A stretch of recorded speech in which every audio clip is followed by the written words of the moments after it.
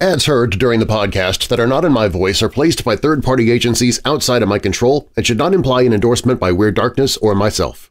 Stories and content in Weird Darkness can be disturbing for some listeners and is intended for mature audiences only. Parental discretion is strongly advised.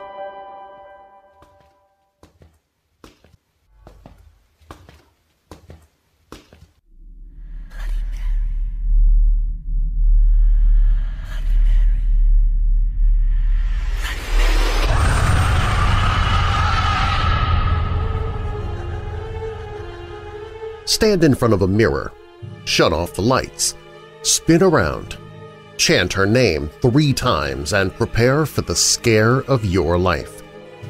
Some say that this terrifying spirit called forth is that of Queen Mary I. Others believe that the ghost is that of Mary Worth. No matter.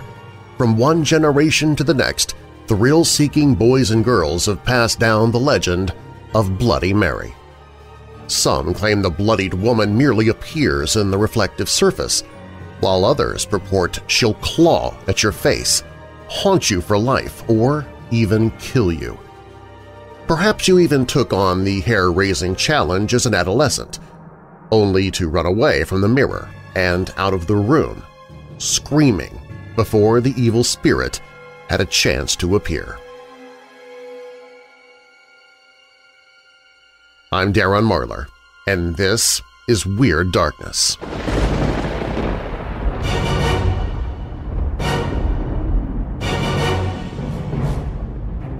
Welcome, Weirdos!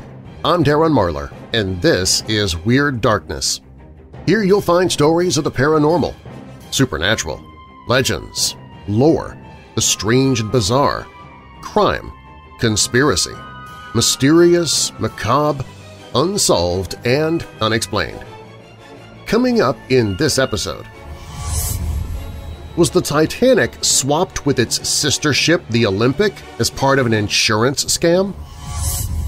A U.S. veteran is so desperate for financial relief he turns to a witch's very dark solution. Mobsters gun down one of their own in order to save an enemy. But why?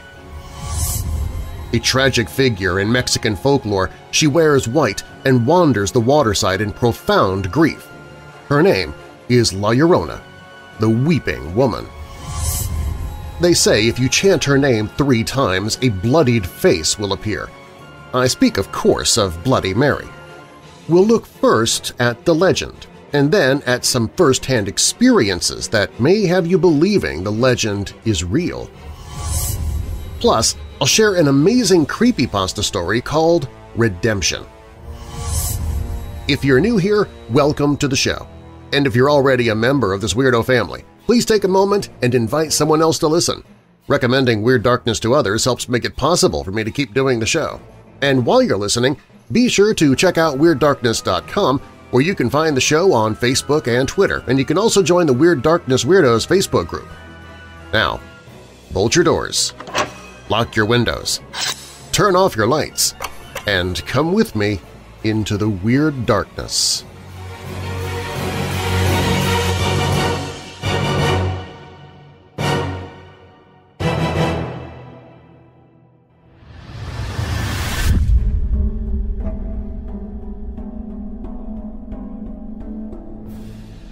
Long before the malevolent Bloody Mary came to haunt the living, the original ritual held roots in a young woman's coming of age.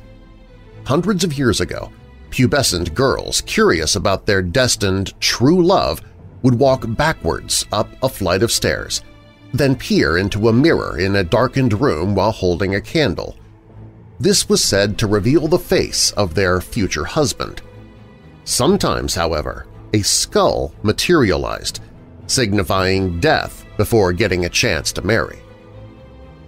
A scientific explanation for such visions highlights the hallucinations that inevitably set in after prolonged periods of gazing into a mirror under poor lighting. Often these images appear to contort or melt away. It's no wonder, then, that the matrimonial mirror ritual eventually took a turn for the sinister.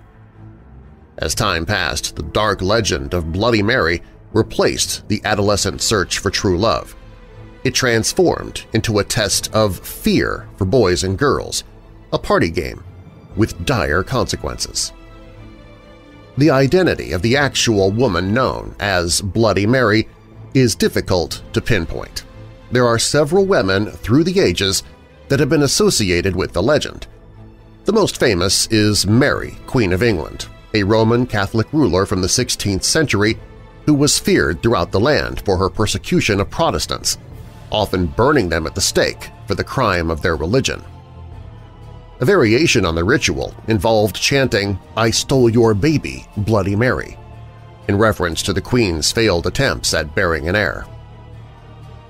Another Bloody Mary was the vampiric Elizabeth Bathory, which we spoke of in a recent podcast, the Blood Countess in 16th century Hungary. Elizabeth tortured, mutilated, and murdered young virgins and even drank their blood in a maniac quest to stay youthful. A more recent iteration of Bloody Mary belongs to a dark moment in American history. The Salem witch trial hysteria of the 17th century stoked fear and superstition throughout New England. Children of the era chanted, "I believe in Mary Worth," in reference to a supposed practitioner of the dark arts who was burned alive for being a witch. Little, if any, proof exists to confirm Mary Worth's existence. In fact, her backstory received an update during the 20th century. Many will now tell you that Mary Worth was a beautiful woman who died in a car accident, her face severely disfigured and bloodied. When summoned, she appears to the conjurer dressed in all white, with blood dripping down her face.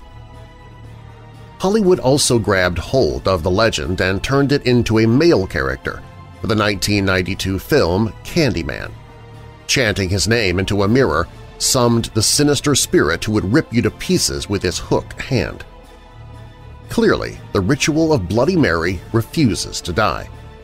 We're waiting with bated breath to see what modern-day apparition will next appear from the other side of the mirror.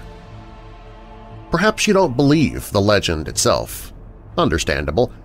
But then try to explain the following first-hand, real-life accounts of encounters with Bloody Mary herself. Marissa and her friend had just finished watching an eerie episode of Ghost Whisperer, and Marissa wanted to scare her friend, one of her favorite activities. So Marissa looked into her living room mirror, spun 3 times, saying "Bloody Mary," and no ghost appeared, so she went to the bathroom to try again. Against the warning of her friend, Marissa shut off the lights, closed the door, and repeated the chant. When she looked into the mirror this time, there was still nothing. Disappointed, she was about to flip on the light when she caught a glimpse of something. She looked closer and discovered a black and white woman with her mouth open wide. Marissa expected a scream from the apparition but only found dead, terrifying silence. The woman in the mirror lifted her arms and Marissa saw that her hands were bright red, not with polish, but with blood. Her fingernails had been torn off. Hands reached out from behind Marissa and grabbed her shoulders. Marissa screamed, turned on the light, and ran from the bathroom. Katie was only 9 years old when she and her friends decided to attempt Bloody Mary at her house one weekend. The 5 friends carefully carried candles to the bathroom and began chanting Bloody Mary. As they chanted, an old woman with cuts across her face and chains around her neck and shoulders appeared in the mirror. Suddenly, the shower curtain went up in flames and the girls fled the bathroom. An older boy ran in and put out the fire. Although the girls were blamed for the curtain catching fire, they and their candles were much too far away to have caused it. 25 years later, Katie has never been tempted to try calling Bloody Mary again. While friends Sarah, Gail, and Missy hung out on Friday the 13th, they got to talking about Bloody Mary. The girls had been reading about her on the internet and decided to try the ritual for themselves. The trio got several candles and set them up in Gail's bathroom. They waited until 2:55 a.m., then went into the bathroom and chanted Bloody Mary 13 times.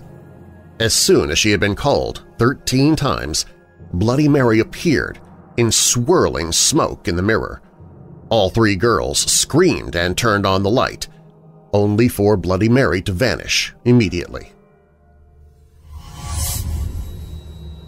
A group of girls were spending the summer at a camp in the Pacific Northwest on an island called Anacortes. Sick of exploring the woods, they decided to collectively fake food poisoning. They ran to a bathroom and shut themselves up in it, hoping to make the fakery convincing. While they were in there, one girl, Jessica, came up with the idea to play Bloody Mary to pass away the time.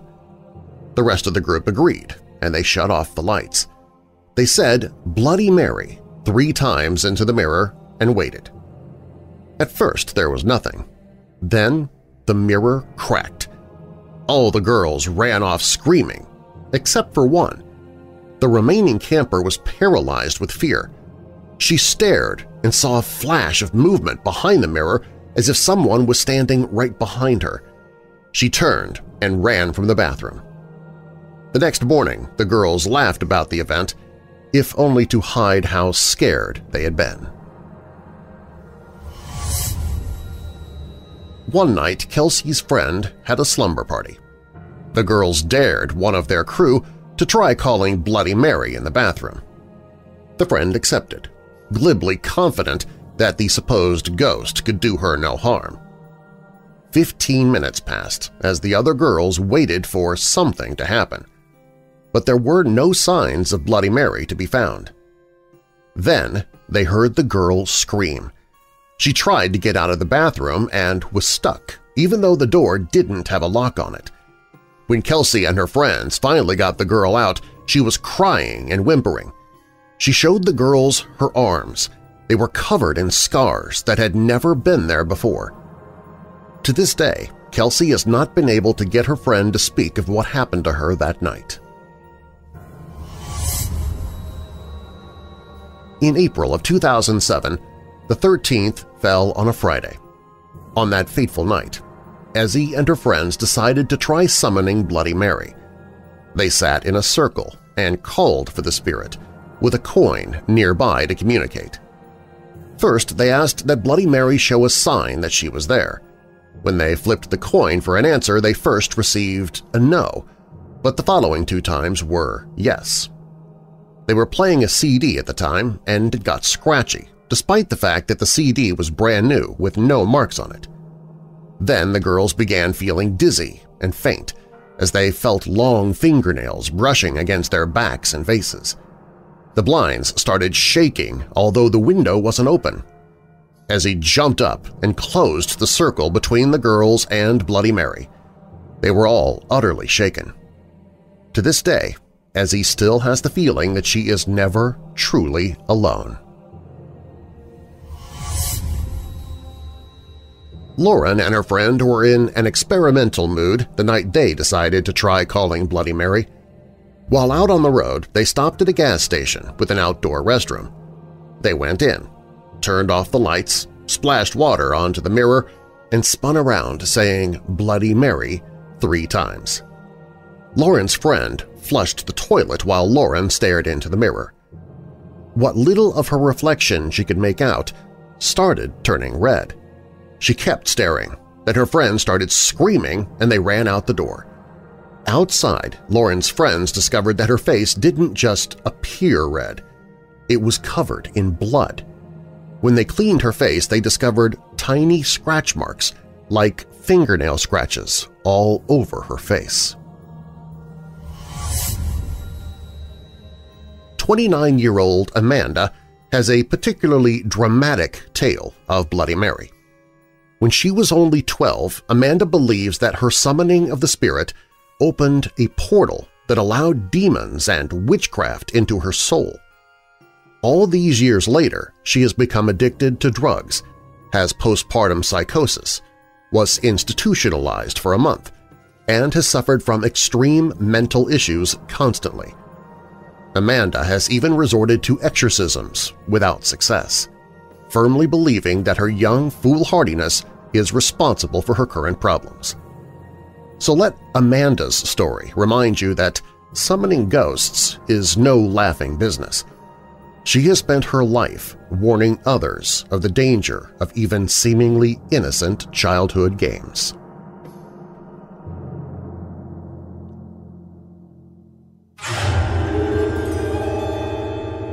Up next, was the Titanic swapped with its sister ship, the Olympic, as part of an insurance scam? Is it possible the Titanic never really did sink? This story and more when Weird Darkness returns.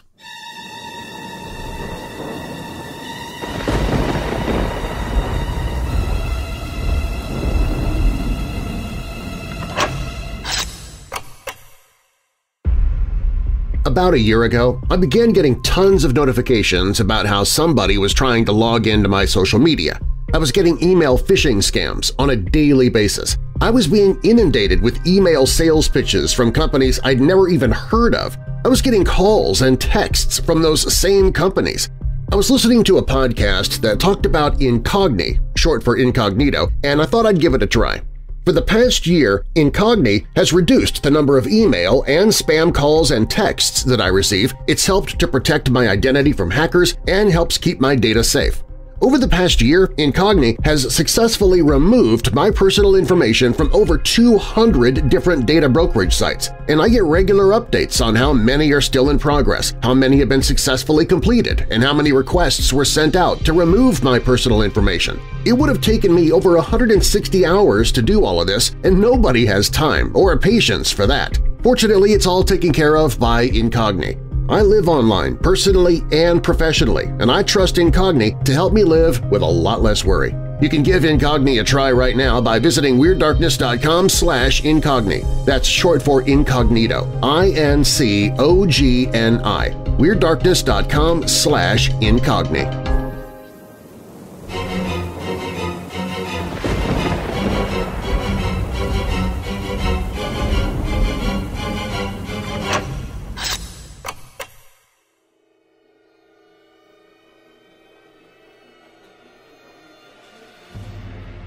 It's an historical irony that the most famous ship to ever sail was famous because it sank, but that was the case with the RMS Titanic. Then the world's largest and most luxurious cruise liner, it hit an iceberg on its maiden voyage early on the morning of the 15th of April, 1912. Within 3 hours, it had sunk to the bottom of the ocean, killing 1,500 of the ship's 2,224 passengers and crew. Titanic was one of the 3 Olympic-class ocean liners built at the Harland and Wolff shipyards in Belfast, the other 2 being the RMS Britannic and the RMS Olympic. The Olympic was launched a year before the Titanic, but seemed to share its more famous sister ship's poor luck.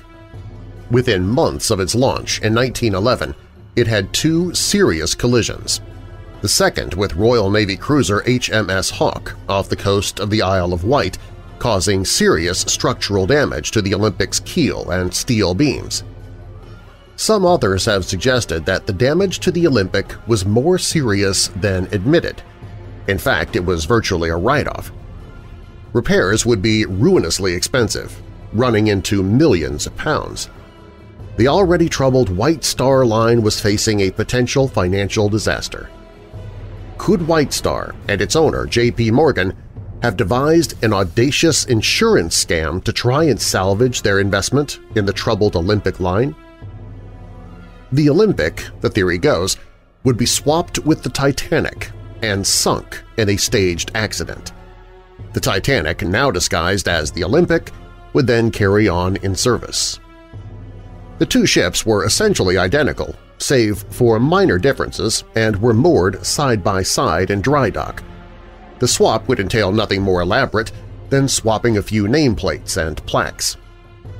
Although not a new theory, Robin Gardner popularized the insurance swap theory in his 1998 book, Titanic, The Ship That Never Sank. Could it really have been the Olympic that sank in the Titanic's place? Proponents of the swap theory have pointed out disparities in the number of portholes on the ships. The Olympic had 16, the Titanic had 14. Photographs taken of the Titanic in dry dock show it with 14 portholes, but by the time of its doomed maiden voyage, it now had 16, just like the Olympic. Was this evidence that the ships had been swapped, or just that they had added 2 extra portholes as part of an aesthetic change to the Titanic? Other evidence supports the switch. The windows on the Olympic were somewhat unevenly spaced, but more evenly spaced on the Titanic. Again, by the time of its maiden voyage, the Titanic had acquired unevenly spaced windows, like the Olympic. The damage to the Olympic after its collision with the Hawk lent it a noticeable and permanent 2-degree list to port. The undamaged Titanic had no such list. However, one second-class passenger who survived the sinking, Lawrence Beasley, later reported the Titanic did in fact list to port, stating, "The Titanic listed to port. It was plain she did so, for the skyline and sea on the port side were visible most of the time and on the starboard only sky." Beasley, a science teacher, was considered a reliable observer and would later write one of the first books about the Titanic disaster. There was a nationwide coal strike during the launch of the Titanic, leading to thousands of firemen, boiler stokers, and greasers short of work. Yet despite this, the Titanic struggled to find a crew, with many men refusing to work on the ship at any price. Rumors were circulating amongst the workers at Harland and Wolff that the ships had been swapped as part of an insurance scam and the Titanic was to be sunk. Did foreknowledge of the sinking of the Titanic frighten men off from wanting to work on the ship? Despite the immense fanfare and hype that surrounded the Titanic launch, it was only just over half full when it left Southampton on its doomed voyage. Did White Star want to minimize the number of passengers because it intended to scuttle the ship? Or had the rumors of the insurance scam spread outside of the shipyards? Several last-minute cancellations from high-profile passengers certainly suggest some kind of foreknowledge. Many of the richest and most prestigious names in the early 20th century society were booked onto the Titanic. J.P. Morgan, the international financier who owned the White Star's parent company, was due to travel on the Titanic, but canceled his trip a few days before the departure, claiming illness. A New York Times reporter discovered this to be a lie. Morgan was actually seen perfectly well with his mistress in France on the very day Titanic sank. Industrialist Henry Clay Frick and his wife, banker Horace J. Harding, and billionaire George Washington Vanderbilt, all connected to J.P. Morgan, were amongst several other prominent figures who canceled at the last minute. The SS Californian, also owned by J.P. Morgan, was a large passenger ship that was ultimately blamed for the loss of life on the Titanic. It behaved somewhat oddly around the time of the Titanic's voyage. Carrying no passengers, it steamed into the middle of the Atlantic, stopped, and waited. Its only cargo was 3,000 woolen blankets and jumpers. What was the purpose behind this curious maneuver? Was the Californian intended to rescue the Titanic's passengers after the Titanic's deliberate sinking? Edith Russell, a survivor of the sinking, was adamant that Titanic officers assured her the Californian was on its way. Author Robin Gardner suggests serious navigation errors led to the Californian stopping in the wrong area, some 12 miles away from the Titanic. With the Californian unable to complete its rescue mission, the Titanic was doomed, and some 1,500 passengers and crew perished in one of the worst maritime disasters in modern history. The wreck of the Titanic was discovered by Robert Ballard in 1985. Some evidence from the wreck supports the switch theory. The stamp 401, the ID number used for the Titanic at Harland and Wolff, can be seen on the Titanic's propeller. However, some authors have suggested that the Titanic propeller was fitted to the Olympic during its repair following the collision with the Hawk. If true, This would be strong evidence that the vessel on the ocean floor was really the Olympic. What appears to be the letters M and P can also be seen on the side of the wreck. Could that be the remains of the ship's original etched nameplate, Olympic, covered over with the Titanic's as part of the scam? The wreck appears to show some evidence of the gray paint used as an undercoat on the Olympic. The Titanic used black paint for its undercoat. Insurance scams and maritime fraud were common at the time of the Titanic's sinking. Whilst it seems unlikely such a scam could be pulled off today, the lack of media coverage in 1912 makes it a lot more credible. Only one film survives of the Titanic, and the photo record is also scant. With the two ships extremely similar, it's argued that only the most eagle-eyed would have spotted the swap. Whilst the wreck of the Titanic, found in 1985, provided some evidence in favor of the swap theory, more emerged that suggest the ship found at the bottom of the Atlantic really was the Titanic. The Titanic's identification number, 401, is stamped in multiple places on the wreck and on furniture and other artifacts found by salvagers. Could the swap really have been so elaborate to include swapping furniture and decor between the two ships?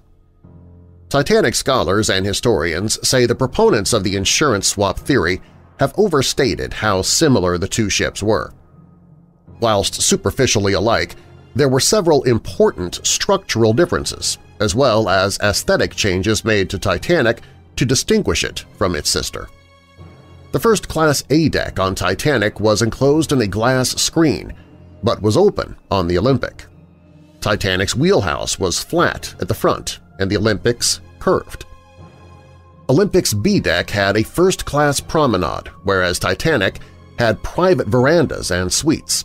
Indeed, many passengers were booked into the suites, an impossibility if the ship was really the Olympic. Many skeptics of the insurance swap theory have pointed out that even if an insurance scam made financial sense to the White Star Line, the loss of reputation they would suffer if one of their vessels sunk would be devastating. Losing the Titanic on its maiden voyage would be a public disaster for White Star and lead to a loss of confidence in the company amongst passengers. The intention behind the Olympic-class liners was to attract rich first-class passengers and offer them the finest in luxury and opulence. With image paramount, a sinking would prove to be a catastrophe for the company. The Titanic was infamously described as unsinkable. Whilst this proved to be incorrect, of course, only a freak set of circumstances managed to sink it. Could plotters really have engineered something so complex as the sinking of the world's largest vessel in the middle of the Atlantic Ocean? With so many variables and so many things that could go wrong, how could they be sure they would succeed? If their plan was discovered, the consequences would have been dire. The perpetrators would be blamed for the deaths of 1,500 people, perhaps charged with their murders. Would the likes of White Line and J.P. Morgan, a billionaire who could afford any potential losses on the Olympic, really risk the gallows for an insurance scam? The Olympic, or if the insurance swap theory is true, the Titanic, disguised as the Olympic, continued to serve for many years. It acted as troop transport in World War I and resumed service as a luxury liner in the 20s and 30s before being finally retired in 1935. In all of that time, no evidence that the ship was really the Titanic was ever discovered. Even when it was dismantled in 1936, there was no indication that the ship was anything other than the Olympic.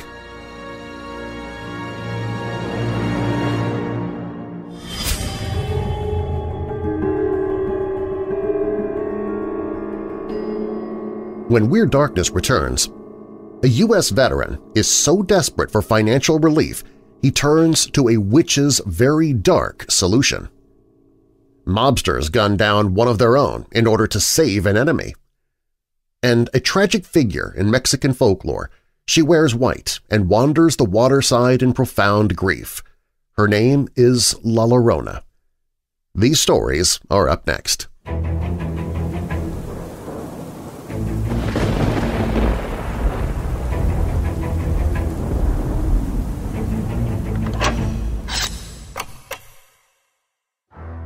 No matter the time of day or season, sometimes you need to find a way to rid yourself of those ghostly chills that bring raised hairs and goosebumps to your skin. Other times you're looking for those ghostly chills. Either way, it sounds like you need a mug of Weird Dark Roast coffee. Weird Dark Roast coffee has deep notes of cocoa, caramel, and a touch of sinister sweetness that'll send shivers down your taste buds. This is an exclusive coffee that I selected specifically for you, my weirdo family. Weird Dark Roast is not available in stores, coffee houses, mad scientist labs, or even the dark web, but you can find it at WeirdDarkness.com/coffee. Weird Dark Roast coffee, fresh roasted to order so it's as fresh as it can be when it lands on your doorstep and knocks 3 times. Grab yours now at WeirdDarkness.com/coffee. That's WeirdDarkness.com/coffee. Weird Dark Roast coffee does not actually knock on your door because it doesn't have arms or hands, so if you hear knocks at the door and no one answers when you ask who it is, it's probably paranormal and you should just leave the door shut and locked.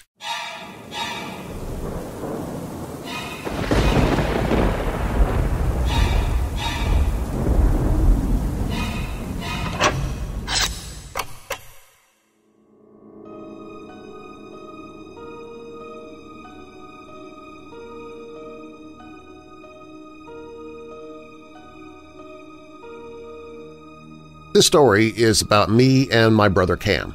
I'm Chris. This happened in late June of 2017. I'm a Marine Corps veteran, and majority of my finances come from the VA. During the summer, the school I attended refused to process my enrollment to the VA, and I couldn't afford to pay out of pocket. At that time, I couldn't go to school nor receive the money that I needed for school. At that moment, I was facing an eviction from my apartment complex.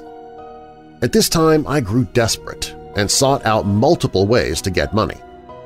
Someone I knew told me that if I made a deal with a demon, I may get exactly what I needed.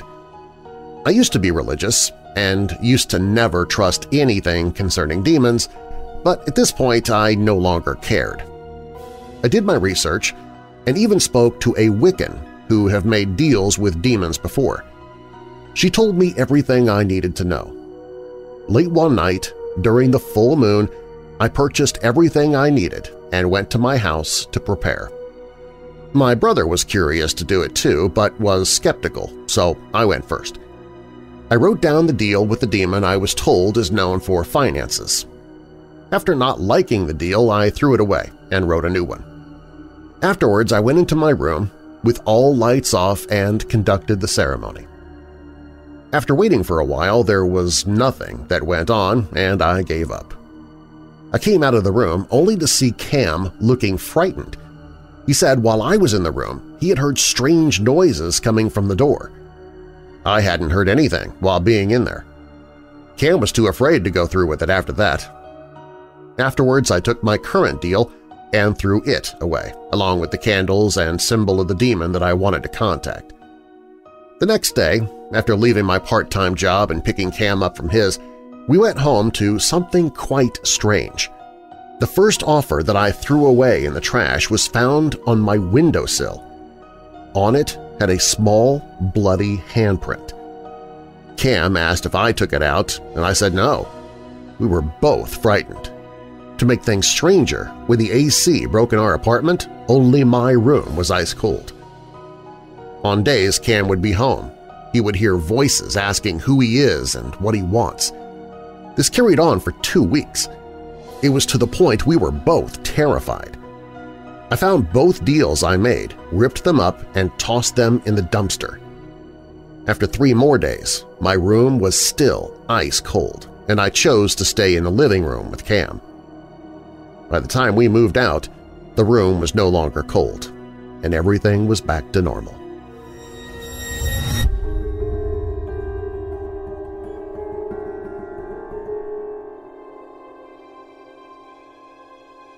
On October 23, 1935, mobster Dutch Schultz was gunned down at the Old Palace Chop House in Newark, New Jersey.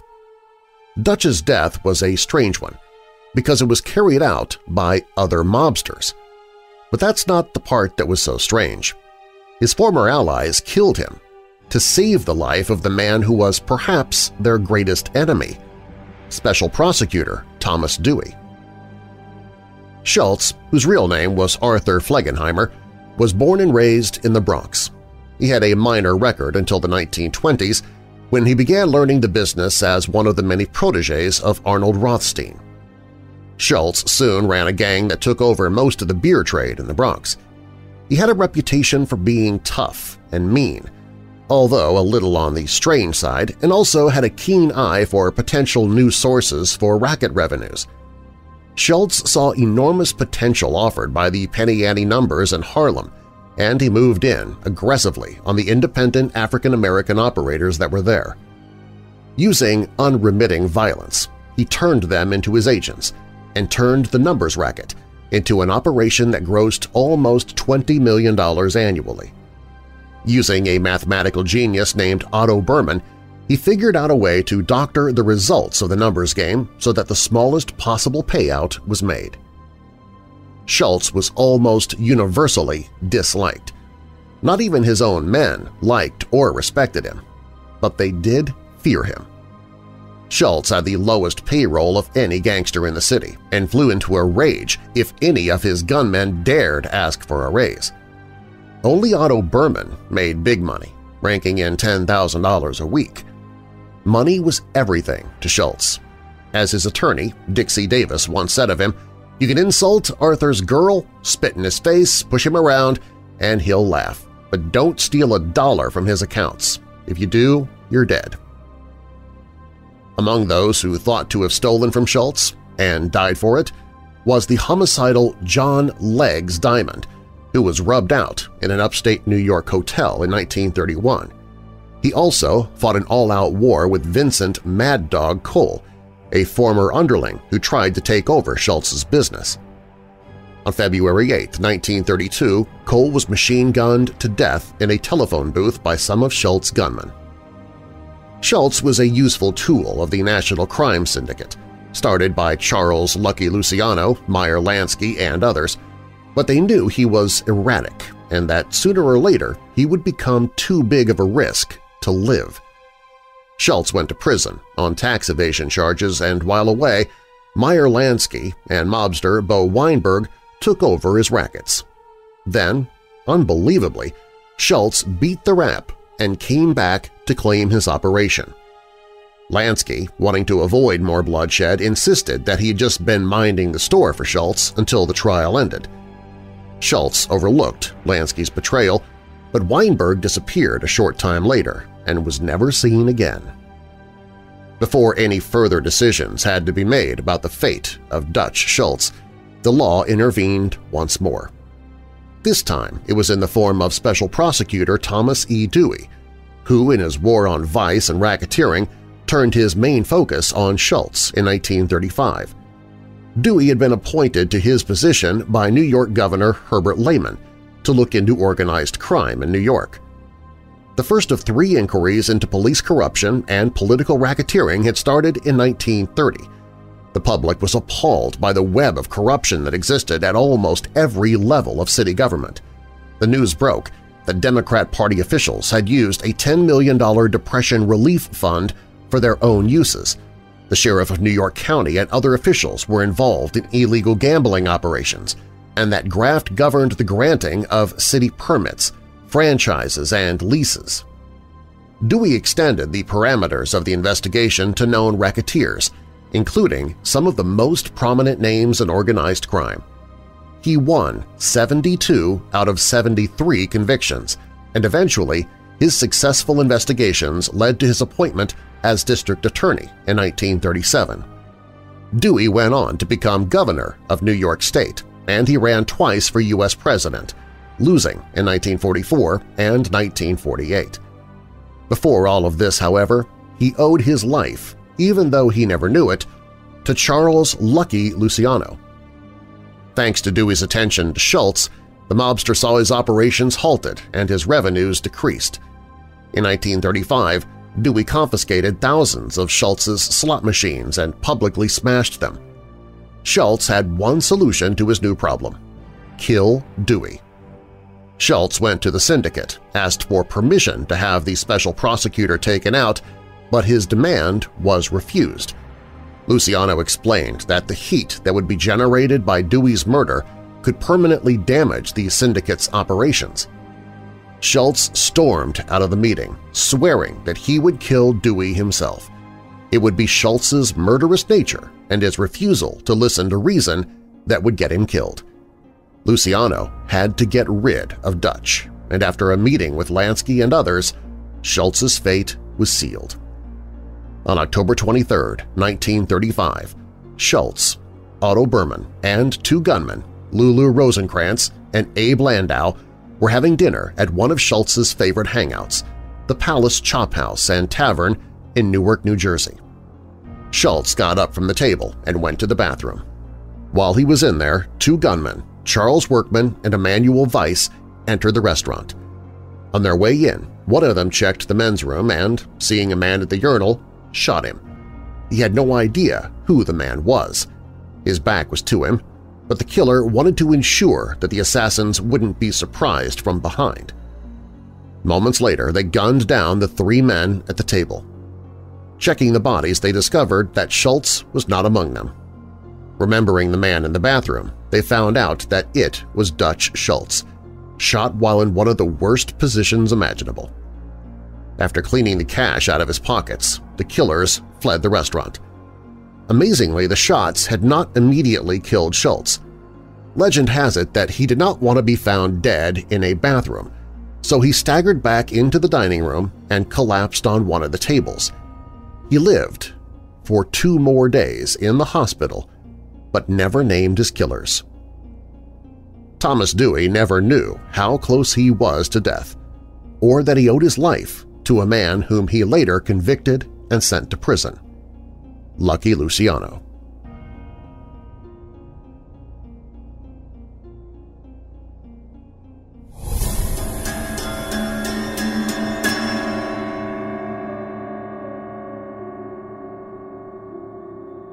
Patricio Lujan was a young boy in New Mexico in the 1930s when a normal day with his family in Santa Fe was interrupted by the sight of a strange woman near their property. The family watched in curious silence as the tall, thin woman dressed all in white crossed the road near their house without a word and headed for a nearby creek. It wasn't until she got to the water that the family realized something was off. As Lujan tells it, she just seemed to glide, as if having no legs, before disappearing. After reappearing at a distance far too quickly for any normal woman to have traversed, she disappeared again for good, without leaving a single footprint behind. Lujan was disturbed but knew exactly who the woman had been – La Llorona. The legend of La Llorona translates to the Weeping Woman and is popular throughout the southwestern United States and Mexico. The tale has various retellings and origins, but always La Llorona is described as a willowy white figure who appears near the water waiting for her children.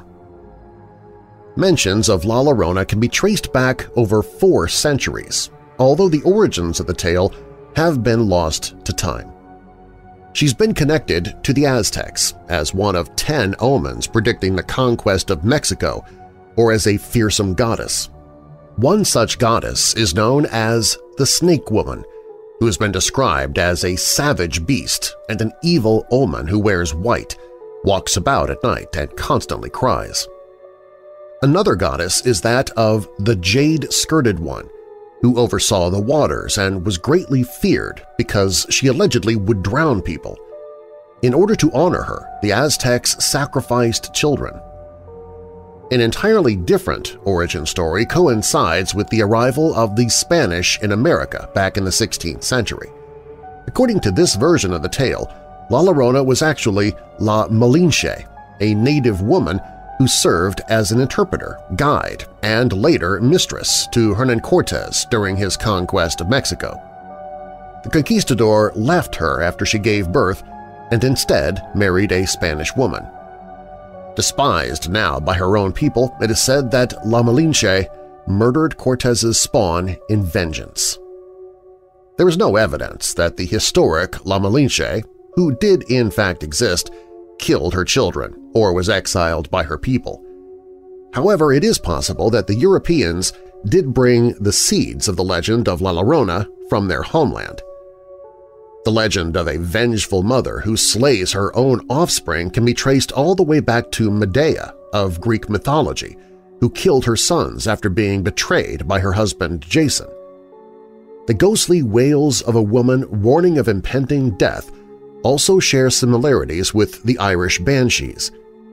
English parents have long used the tale of Jenny Greenteeth, who drags children down into a watery grave to keep adventurous children away from water where they might stumble in. The most popular version of the tale features a stunning young peasant woman named Maria who married a wealthy man. The couple lived happily for a time and had 2 children together before Maria's husband lost interest in her. One day, while walking by the river with her 2 children, Maria caught sight of her husband ride by in his carriage, accompanied by a pretty young woman. In a fit of rage, Maria flung her 2 children into the river and drowned them both.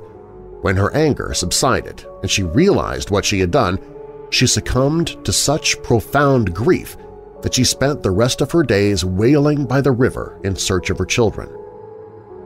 In another version of the story, Maria cast herself into the river immediately after her children. In yet other versions, Maria was a vain woman who spent her nights reveling in town instead of tending to her children. After one drunken evening, she returned home to find them both drowned. She was cursed for her neglectfulness to search for them in her afterlife. The constants of the legend are always the dead children and a wailing woman, either as a human or ghost. La Llorona is often spotted in white, crying for her children near running water. By some traditions, the ghost of La Llorona is feared.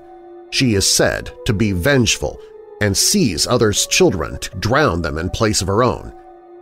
By other traditions, she is a warning, and those who hear her wails will soon face death themselves. Sometimes she is seen as a disciplinary figure and appears to children who are unkind to their parents. In October 2018, the people who made The Conjuring released a horror film riddled with jump scares, The Curse of La Llorona. The flick is reportedly pretty spooky, though perhaps, with this background on the wailing figure, it might be even creepier if you decide to watch it.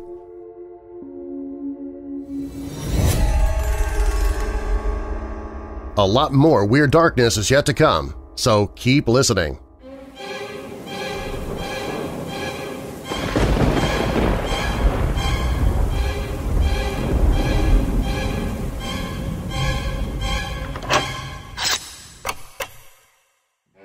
Winter has Louisville in its grip, and former FBI agent Dallas Powell has his hands full with car trouble, cat trouble, and trying to keep the Derby City branch of True Blood Investigations and Security, Inc. solvent. When a juicy insurance job comes his way, he jumps at it, but the discovery of a decades-old murder spawns a veritable blizzard of violence, and Dallas finds himself right in its path. Winter Wonderland, a Dallas Powell mystery by T. Lee Harris, narrated by Darren Marlar. Hear a free sample on the audiobooks page at WeirdDarkness.com.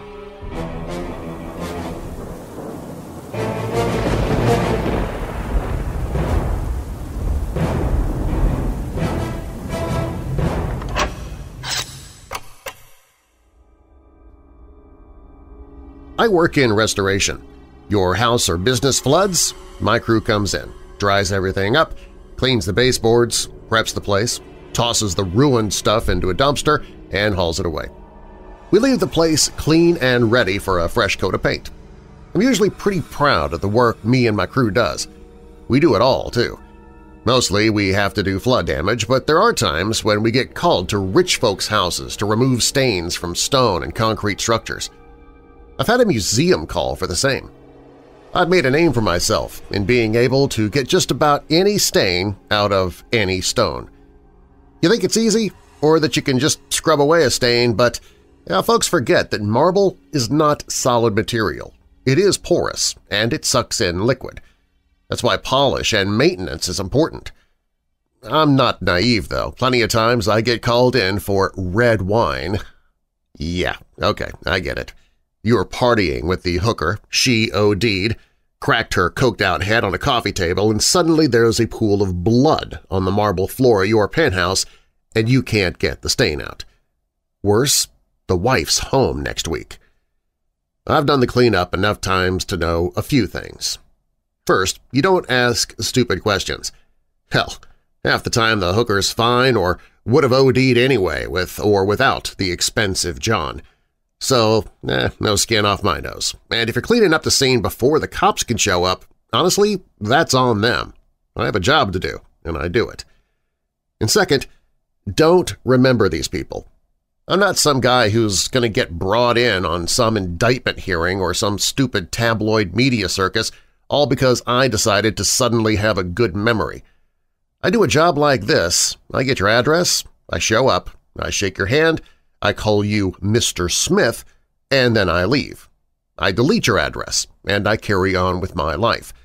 The less I know, the safer I am. That being said, I don't get the blood cleanup very often. It's normally innocent stuff – wine, sewage, floodwater, sometimes human feces. You think it's gross, but it's easier than anything else to clean. The weirdest request? I need to give you context on weird. I had a call to clean up a place after something called a Luna party, which somehow involved a whole lot of menstrual blood and dancing in it. Next time, bring a tarp. That's not my weirdest call. It was a Friday. I don't know why that mattered when I got a call. The secretary was out for lunch, as was the rest of the crew. Rather than let it go to voicemail, I took the phone call. This was my first mistake. M&C Restoration, Inc., Fred speaking. Yeah, I'm Fred. There was a pause. Then a guy's voice comes over, kind of timid. Yes, hello. I understand from your ad you can remove stains from all sorts of stone. Marble as well? Kind of our specialty, I boast. What sort of stains are you talking about? Blood. I never had somebody just out and say it. I get all the pussyfooting around. Sure, wine, salsa, sangria. Sangria was my favorite, considering that blood is in the name. But this guy just out and said it plainly. How large an area? Another pause. I'd say about maybe 10,000 square foot. No, not the property, I tried to clarify. I mean just the stain. Yeah, I know. You need 10,000 square feet of marble, which is stained in blood, cleaned? Yes. This time I had to take a moment. How many gallons was that? I thought back to that lunar party thing or whatever, but even that was only a single floor. I'm sorry, some context is probably needed, the voice on the other end continued. My name is Timothy. I work in antiques. A curator friend of mine referred me to you after you managed to clear her museum steps of some blood that apparently occurred after somebody took a nasty fall. I cleared my throat. Right. Okay, yes, I'm just still trying to process. 10,000 square feet of stained tile? Is it too much? I was still a bit dumbfounded. Let me be frank. The site was the location of a rather bloody massacre some time ago. My colleagues and I have already examined the site in its entirety and we're looking to begin restoration. At this point, my concern got overwritten by cash. Antiquities? Historical site? This sounded like a fat government contract. Christmas came early to old Freddy. What's the budget for this project of yours? Time is more the essence than anything else. We need the site cleaned in preparation for other restoration efforts. So as soon as possible would be preferred. Your fee is essentially yours to name. You're literally the only one who I can call on for this task. Haggling was not this guy's strong suit. Sounded to me like he needed to read the book The Art of the Deal. You're talking a whole lot of space to clear. 10,000 square feet is a whole lot of floor. It's not all floor, a good portion of it's on the walls and ceiling. How high is the ceiling?" "About 50 feet." I was silent again. I was going to need to rent a scissor lift for that. I thought for a moment and cleared my throat. I'm going to need a whole lot of equipment, materials, and at least 5 guys if you want this job done right and fast. "Of course." How long has the marble been stained?" There was a moment of silence. "By the current timeline, oh, well, maybe 200… Wait, what's the current year again?" I wasn't too sure he was asking, but I figured I shouldn't sound stupid. "It's 2018. 350 years, roughly." I thought for a moment, thinking about how, this being the United States, there was no way for there to be a structure like he was talking about. I ignored him and assumed he had to be wrong. Anything over a decade is as set as it's going to be anyway. I took a breath. "I can't do it for less than 30 grand. I figured he'd work on needling the price down, but then he shocked me again. "Understandable. I'm assuming I can ignore a number of taxes and paperwork if I provide a cash payment?" I coughed in shock, nearly swallowed my cigarette. "Yes, certainly. Cash? I'm going to have this job done and it was going to be tax-free?" I felt like I just won the lotto. So the job itself comes up. I've got my crew rolling to the address. The address has a huge rusted gate chain on the front, typical of a site that you're not allowed to get into. I see a guy standing about 6 foot in a black trench coat, black sunglasses, gloves, black dress, shoes, and slacks. Brown hair and pretty pale. He doesn't say a word and unlocks the chain on the gate. Pulled it off pretty quick. I thought it was a heavier gauge than he made it seem, but I was probably just mistaken, being in a huge truck and not too close to the gate. The guy opens the gate up and walks up to the side of the truck. "Fred, yes?" he says flatly. I nod, reaching my hand out to him. "You're Tim?" "Timothy, yes." He shakes my hand. Firm handshake, and his hair is cut short, trim, proper. "Military?" I ask. He nods, stepping back and pointing down past the gate, motioning with his non-directing hand to move. Definitely military, so I nod and drive up. I see a huge mansion, white and gray stone steps, old siding falling apart, boarded-up windows, messed up the roof, and the entire place looks to be knocked down, but getting rebuilt was apparently on the docket for today, and I was getting paid to not care. As we unload, Timothy opens up the front doors and knocks them in place. He starts talking loudly. "The doors need to be open at all times while you work. There's no ventilation inside." He has a pair of pretty heavy-duty door stops on each door. From the outside, I can't see anything inside. Nothing but pitch black. "You're going to need lighting, so I hope you brought a generator." I laugh, while my crew unloads the truck and sets up 2 generators, pulling down some cans of gas. This isn't my first rodeo. "So it would seem," says Timothy, and then he walks inside and vanishes into the blackness. I motion for the crew to set up the lights, and the first place we go is on either side of the door. He wasn't kidding about needing light. The boards were perfect, and the inside was absolutely dark, like the middle of a moonless night dark. I hear the generator kick on and the lights perk up a second later. That's when I see a massive white face appear out of the dark with brown drips across it. It's an angelic woman carved expertly out of marble. I swear I can see the pores on her cheeks and the split ends of her long hair. There's a second similar statue about 30 feet to the left, and it's covered in brown stains. I hear one of my guys, "Chavez, speak up." My God! That's about when I got the hint something wasn't right. Chavez spoke up, "Hail Mary, our Father protect us." I picked up Chavez from a day laborer site about a year ago. I've been paying him under the table ever since. He's either from Mexico or Honduras. He was a good worker, so I never bothered to care and could never ask. "This is too much. This place is cursed to high hell. The blood's all over those angel statues. What is this?" Chavez was rambling. You see, the reason I could never ask Chavez where he came from was that Chavez doesn't speak a lick of English. Timothy's voice soon echoed across the room, walking over the solid marble in various states of stains and scrapes. "I trust this isn't too much for you and your men." I didn't actually spot where he had come from, but I wasn't paying attention before Chavez got a smack upside the head from one of my full-timers, Pete. "Since when the hell can you speak English, Chavez?" "When the hell did you learn Spanish, Peter?" Chavez asked. Timothy seemed agitated. "Gentlemen, if we can begin the job now," and he walked past us and outside. I turned to both my men. "Pete, Chavez, shut up, both of you. We do this job, go home, y'all get a good paycheck, okay? No more questions, let's get moving." "This place is cursed," Chavez said, before turning around and pulling in the pressure washers and detergent bottles. I got up in Chavez's face now, certain he can understand me. "Then the quicker we get started, the quicker we can get the hell out of here. Understand?" "Understood," Chavez said, still looking confused. Peter then spoke up. "Hey, boss." He focused a flashlight to a portion of the floor where the stain ended. I looked over to where he was shining the light.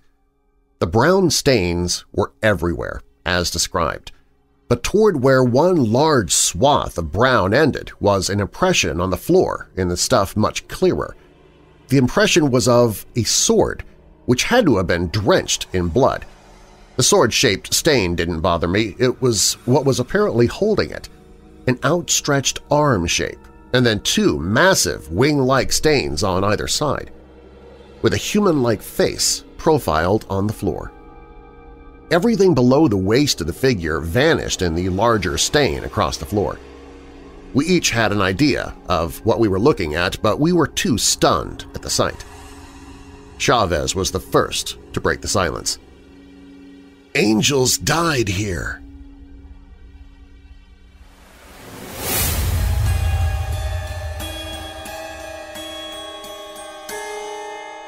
Part 2 to this creepypasta restoration is up next on Weird Darkness.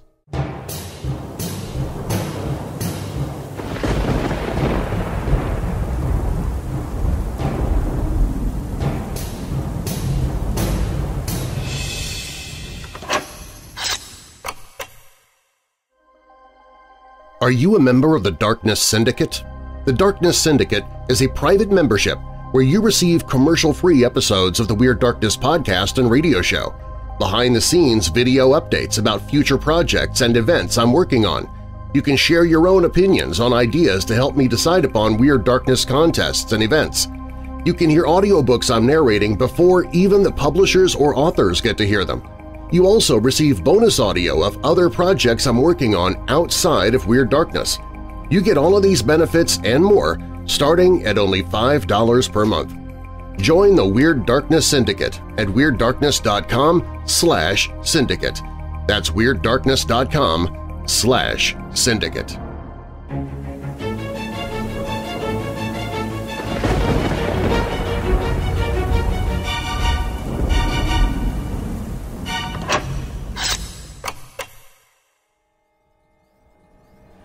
Part 2.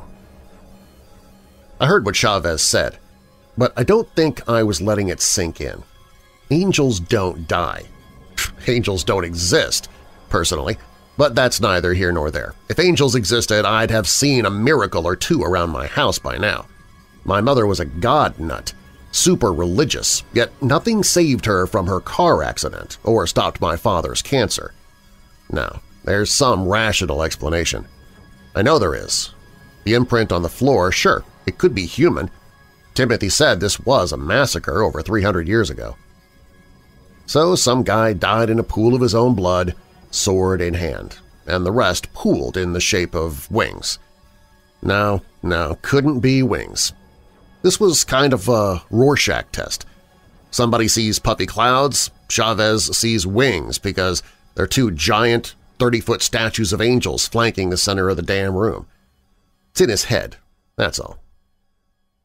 I get a hold of myself. "Chavez, Pete, get the scissors lift in here. Help out Bob and Mike and let's get this job over with. Sooner we start, sooner we're done. Chop, chop." Pete gets motivated pretty quick, but Chavez is now on one knee. making the cross over his chest and saying the Lord's Prayer. I ignore him for now and get to busying myself with the task at hand. The most difficult problem first. The statue on the left needs to be cleaned, and carefully since it's a work of art. As Bob and I are guiding the scissor lift into the place, I hear Timothy shout something at Chavez. I rush over. Now I feel like I'm on a normal work site. Hey, don't shout at my guys! What's going on?" I intervene. Chavez has both of his hands up, stepping back from a huge structure of canvas and plywood, making up a barricade to the right side of the entrance. "I was just checking for more stains, Fred." Understanding Chavez is a new thing for me, but it's not entirely unwelcome. Timothy seems exasperated. "I appreciate your due diligence, but this area is unstable. I cannot have anyone past these barriers. I apologize, I should have made that clear. The main hall is where the cleaning must be done. Only the main hall. Any area that's barricaded is unsafe. I can't be held liable for the safety of your men if they wander past them."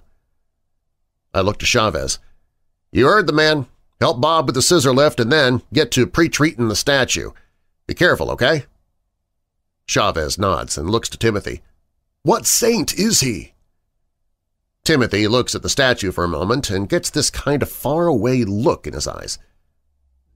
"Dinah of Enoch." Chavez gives Timothy thumbs up and says, "I'll take good care of Saint Dinah. She will sparkle." He runs off to help Bob with the scissor lift, and a very confused Bob and Chavez make their way over to the statue of Dinah, I guess.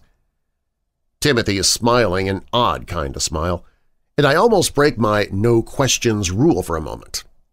I get my hard hat on and start shouting at Bob when I see he's not wearing a harness on the lift.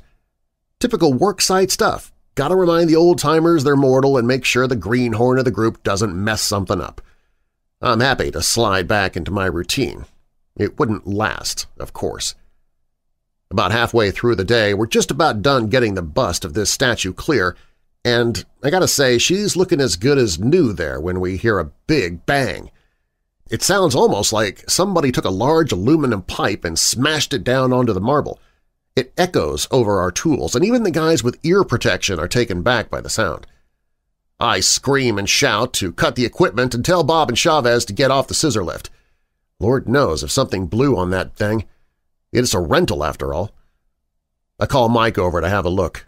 Mike slides under the lift as Bob and Chavez unhook their harnesses. Chavez looks to me. "It wasn't the lift, boss." "Well then what was it?" Chavez points to behind one of the barricades, and I spot Timothy running towards it. I think I hear him mumble something like, "This can't be happening right now." I shout to him, "Hey, Tim, you need a hand?" Timothy shoots me a stern look and in a pretty practiced officer tone commands, "No one is to go beyond this point. Something may have collapsed. If there's an issue, I'll let you know. You stay there," and disappears behind a piece of plywood and canvas. I look to my guys and tell them to continue to inspect the scissor lift and then get back to work as if everything's okay. God only knows what compelled me to walk toward the barricade at that moment. Morbid curiosity, perhaps? A lapse of sound judgment? A mini stroke? Still not sure to this day, but man, was this at least the third or fourth stupidest thing I did that day. I just get close enough to hear voices. There's a woman on the other side and Timothy. "I'm sorry, I truly am, but I'm afraid they're all gone," I hear Timothy say, hushed but still enough for me to hear. "I know your pilgrimage must have been arduous." The female voice sounds frantic and heartbroken. "But that can't be! Surely this cannot be! Who would do such a thing? Who could? Was it an army?" "It was just two people, unfortunately." He sounded almost guilty. "They seemed to come in relative peace, but it was soon apparent that at least one of them had other ideas. All fought valiantly, but they couldn't be stopped." The woman's voice is trembling. "It was her, wasn't it? The daughter of Le—" The pressure washer kicked in and startled me while drowning them both out, and I realized how close I was to the barricade, trying to listen. I stepped back and made my way quickly to the rest of the group, keeping an eye on the far barricade Timothy had vanished behind. I don't see Tim emerge till we're just about done for the day, the statue clean. Timothy stops as he sees it, in reverence of some kind, I guess, looking it over silently. I walk over to him. So far so good, we should be able to get some pre-treatment on the flooring, let it sit overnight, then we'll hit hard tomorrow. Timothy just nods. Your men do swift work. That's what we do, I say proudly. Pete starts yelling for me from across the room. I excuse myself and hustle over. What's up? I look at where Pete is, and he just points down. There, for lack of a better word, a gash in the flooring. I need to explain why this floor is unusual, more so than just having blood all over it and more than the shapes in said blood. You see, this floor doesn't have seams. It's one solid chunk of marble. I've seen some expensive walls and floors that are huge slabs, sure. Happens all the time. You have enough money, they'll tow a mountain to your house. But this was a mansion worth of floor that, for the life of me, I could not find a damn seam in. Now, the gash, it's almost 10 feet long, and at the center it looks almost 6 inches deep. Even with the light, while I can see the bottom, it looks pretty dark inside the gash. Pete looks to me. I'm going to ignore how this got here and just ask what we're supposed to do. The surface scratches are easy to buff out, but this is not going to buff out easy. I call Mike over to have a look. Mike looks it over and runs his hand over the edges of the opening as well as the sides. It's all stained, of course. Jesus. He stands up and looks it over. That is one clean swipe. There are no cutting marks like you'd get if you were slicing into it with a floor cutter, so… He starts thinking. Can toss in Quickset to fill it. Get it most of the way full anyway, and we could just toss on some filler and polish, but I think we can do better with some resin. Make it look a bit more natural. It's up to the client, though. This is going to cost extra. I look it over. A 2-inch wide, 10-foot long, and 6-inch deep slash in the marble. Certainly wasn't in the order. I look to see Timothy is already approaching us. Just the man I need to see. Timothy looks down and shakes his head. She did some serious damage. Don't ask, just don't. I keep saying that in my head. We can fill it and get it level, may even make it look pretty, but this wasn't in the original quote, so I'd say about another $4,000. I feel bad if this entire job didn't feel like some crazy funhouse. Timothy just nods. Fine, don't go crazy, just so it's level and no one trips over it. Mike heads out to get the materials we need, and I drag one of the sandblasters over. The gash is smooth, and it'll need to be rougher if that Quickset's going to fill it in right. Everyone gets to work while I start to blast into this thing. And then something black shoots straight up out of the gash and clatters somewhere behind me. This is why I wear a hard hat, folks. I cut the blaster and look around. It doesn't seem like anyone else heard anything. I look to what popped out of the gash and realize the gash is about 9 inches deeper now, and I can see it's still solid marble, no subfloor or dirt. Nothing is behind me but my closed toolbox. Whatever popped up must have shattered when it hit the ground, or all I saw was sand and blood popping up out of the gash in the floor.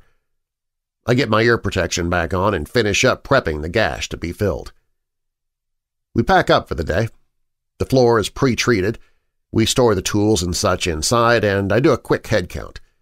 And I notice I'm short one Honduran. Oh, yeah, mystery solved on that one. Chavez is from Honduras. I look around and then spot him coming out from behind the barrier. Timothy walking behind him, his hand on his shoulder. Crap. I run over. Chavez, what the hell? You were told not to… Sorry, boss, won't happen again. He's very quiet and looks to Timothy. Please consider, I do not mind. It's dangerous, Jorge, Timothy says. Discuss with me later, yes? Chavez just nods and walks off. What was that about? I ask. Timothy just walks past me. I thought you didn't ask questions. Well, not when it involves one of my guys. I clear my throat. who, I'm sorry, disobeyed your instructions." Timothy glanced back at me, and with the light from the door behind him, I kind of got the best look at his ice-blue eyes. "Ensure it doesn't happen again, Fred." I just nod dumbly as the red flags keep waving in my head.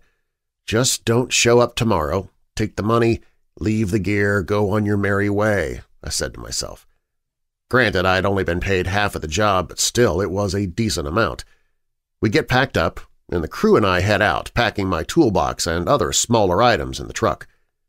I notice Timothy's locking up the doors of the place and then escorts us to the gates. He closes them, with him on the other side. I pull my truck up to the gate. "You're living on site?" Timothy hesitates for a moment but answers, "Yes, I have a trailer out back." "See you bright and early tomorrow, then." Timothy just nods and waves me off. I never actually paid attention to where he went from there. I turn to Chavez in the truck and ask, "So what did you and Timothy talk about?" "'Kay," is all I get from Chavez. He has to be messing with me. I put it out of my mind, drop Chavez off at his place. He waves, as always, "Gracias, Señor Fred," and heads home. I head back home as well. At home, the kids are asleep, as is the wife, and I've got my toolbox in the garage. I pop open my toolbox as I've got to swap a few things in and out for the next day, specifically some mixing bits and the like. When I open my toolbox, however, something inside of it is certainly not a tool I've ever used. I suddenly recognize it. It's the object that came out of the gash. My toolbox was open behind me. It must have closed when the thing slammed into it. The object is about 3 inches wide deep in the center, 2 feet long and about 3 inches thick at the top, tapering to a point at the bottom. It looks almost like a wedge, and I realize it's probably blood that seeped into this gash and solidified over the years. I pick it up and it's light, but despite my attempts, I can't break this thing. Looking at this object in the light for the first time, it's almost like a blade. Either that or the shape of the gash just shaped this thing into one. The top is flat, the bottom comes to a point. Not sharp, but it could be. Light seems to penetrate through the edge of this thing, and it's tinted deep red. The rest appears to be black. I didn't even know blood could become a solid, but I guess if there's enough of it, it's possible. It's about 10 after 11 when I swear I hear 3 taps against my front door, as if I had a knocker or something. I don't, by the way. I leave the object in my toolbox, closing it and locking it, and head to the front door. I'm not an idiot. I make sure to check my closet next to the door and make sure my shotgun's loaded. It's after 11 p.m. What psycho comes knocking at someone's door at this time of night? I open the door halfway, and I'm greeted by an outstretched hand with a black ring on each finger, one of which was about to tap again on the door. The hand pulls back and clasps a wide-brimmed white hat, removing it from his head and lowering it to about chest level. One hand is behind him, and he's standing a good 6'3", wearing a white duster of some sort and a red tie over a black, very expensive-looking dress shirt. He has white-rimmed glasses and yellowish eyes behind them, jet black hair that's well kept. As he speaks, it's almost like his voice doesn't match his body. His face isn't odd, but doesn't stand out, and his voice sounds almost like it comes from an old cop movie. "Evening, young man. I understand you're working with an associate of mine. Goes by Timothy." While client confidentiality is not my cornerstone, keeping my business out of my personal life sure as heck is. Sorry, buddy, but I'm going to have to ask you to talk to me during business hours." His face falls slightly. "Now, this is important regarding that place you're working in. Timothy may have you misled. You see, he's using this place for his own means, not prosperity." He pulls out some kind of business card and twirls it over each of his fingers before handing it to me. I look it over. It just has a phone number on it. No other information. His other hand brings an unlit cigarette to his mouth. He inhales, smoke venting out of his nostrils. "If you were to happen across something of note, I'd be appreciative if you could contact me." "I'm not doing that. I'm not the kind that take things from a work site. Normally this is completely true. A grin spread across the guy's face, and his oddly perfect teeth almost glisten in the light on my porch. True, be ashamed to take something that you don't understand, only to wind up dead. He cocks an eyebrow at me. Or worse. I had it with the creep on my porch at this point. Listen, pal, hit the bricks, you hear me? Get off my property or I'll call the cops. I try a cocky grin myself now. Or worse. I don't think it works. He stands still. I can barely tell if he's breathing. I pump the shotgun behind the door. I know there's no point to this. I just ejected a perfectly good shell, but I wanted him to hear that I've got a gun. It's pump action, and it's in my hand. His voice suddenly changes, or he just drops the facade in a raspy voice like that of a lifelong chain smoker slithers out of his throat. Half a whisper, half a wheeze. No parting with it, then, eh? Well, I'll have it one way or another for certain. The accent's hard to place. It's not quite Middle Eastern, but it's not like anything I've ever heard. I now pulled a shotgun out and pointed at his face. And now I'm done with you. Whoever you are, get out. He doesn't even flinch. He just grins more, a hissing chuckle dripping out of his mouth. You are a fun one. Never once does your sort disappoint, always resorting to the fire provided by Prometheus. Yet, he pauses, eyeing the barrel of the gun, never considering where it came from. I'm not sure where he pulled it from, but he suddenly crunches into an apple he must have had in his pocket. I suppose I'll have to reconsider. Maybe when you're asleep, like what happened to that hooker you cleaned up from a few years back on Broadway? My heart skipped a beat. I don't like talking about clients, and clients would never talk about me, and I never go into that much detail either. I just restore stuff. A man of your skills is bound to clean up a homicide or two, knowingly or not. He tilts his head back, looking at me down the barrel of the gun, cleaning up the sin left behind by those less scrupulous than yourself. Oh, we've been watching you for some time. Now, for some reason, his eyes go wider. Red Fred. I click the safety of the shotgun and put my finger on the trigger. Get out now! Another loud crunch of his apple, and he seems to mockingly throw his hands up, walking backward, keeping eye contact with me with those yellow eyes. Very well, another time then. You are a fun one, Red. He turns and starts to walk off. I haven't moved the gun, still trained on him. Don't call me Red, you… I realized I hadn't gotten this creep's name.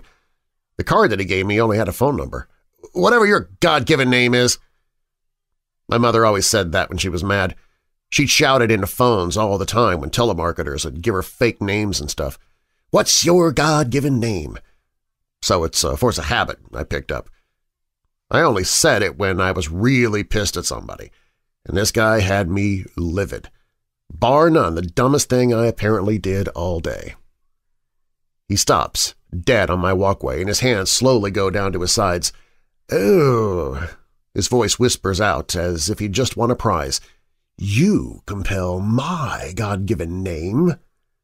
His head starts to turn toward his right shoulder, but his shoulders aren't moving, not an inch.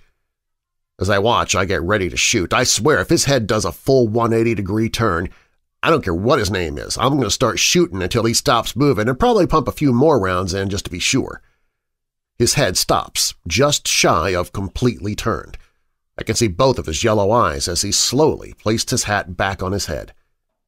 He grins, and I swear I watch his pupils dilate till his eyes look almost entirely black with yellowish rings around them. You can tell Timothy my name, too. He lets out another hissing laugh, and I swear I can hear the gun shaking in my hands for some reason. It's Belial.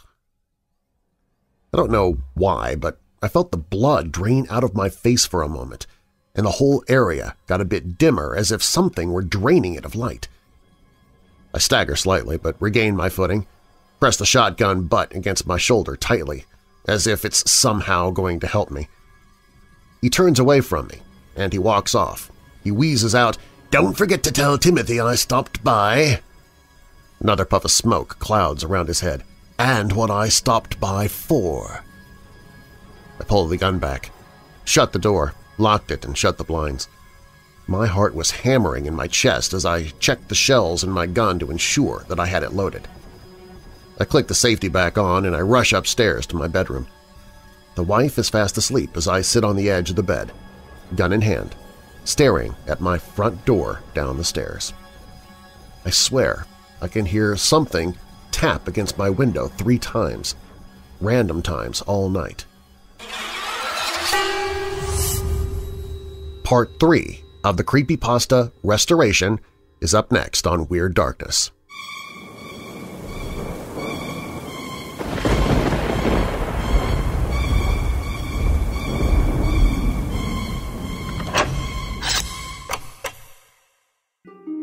Nothing goes better with chocolate than vanilla, and nothing goes better with the darkness than vampires. So we've combined all of them into a new blend of weird dark roast coffee called Very Vampilla. This bloody good blend combines a medium dark roast coffee with hints of chocolate, vanilla, and just a tad bit of dried cherry, too. So good you'll want to sink your fangs into the fresh roasted bag itself. Weird Dark Roast Very Vampilla, the only thing at stake – bad pun – is your dissatisfaction with your old coffee. Sip it while the sun is down if you're one of the undead, or when the sun is up if you just feel dead and need a bit of a boost. Get your Weird Dark Roast Very Vampilla at WeirdDarkness.com/coffee. That's WeirdDarkness.com/coffee.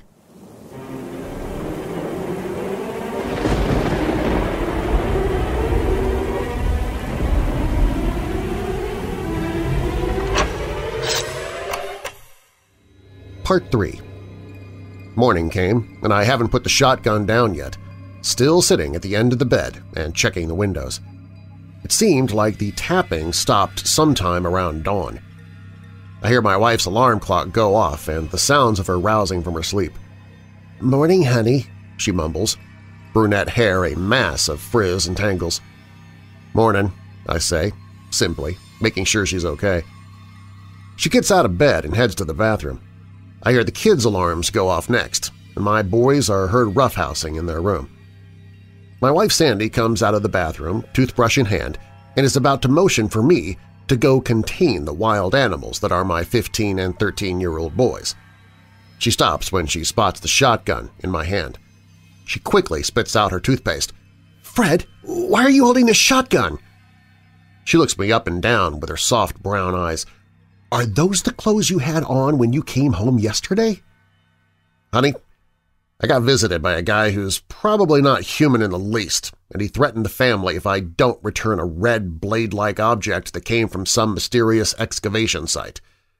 That's the most truthful thing I wanted to say.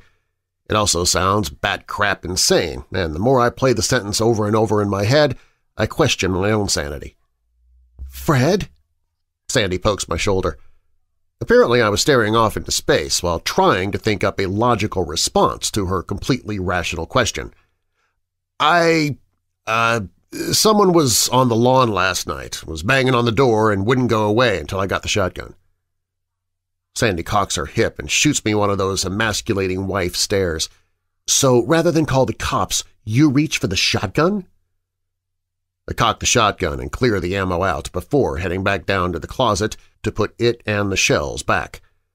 Just wasn't sure if it was a prowler or kids. Sandy pokes her head out of the bedroom. "And speaking of, Colin, Trevor, shake a leg!" I close the closet, see my boys bounding down the steps in various states of dress, dragging their backpacks and heading to the table. They start fighting over cereal, and I quickly resolve it before a good scolding and getting them prepped for the bus.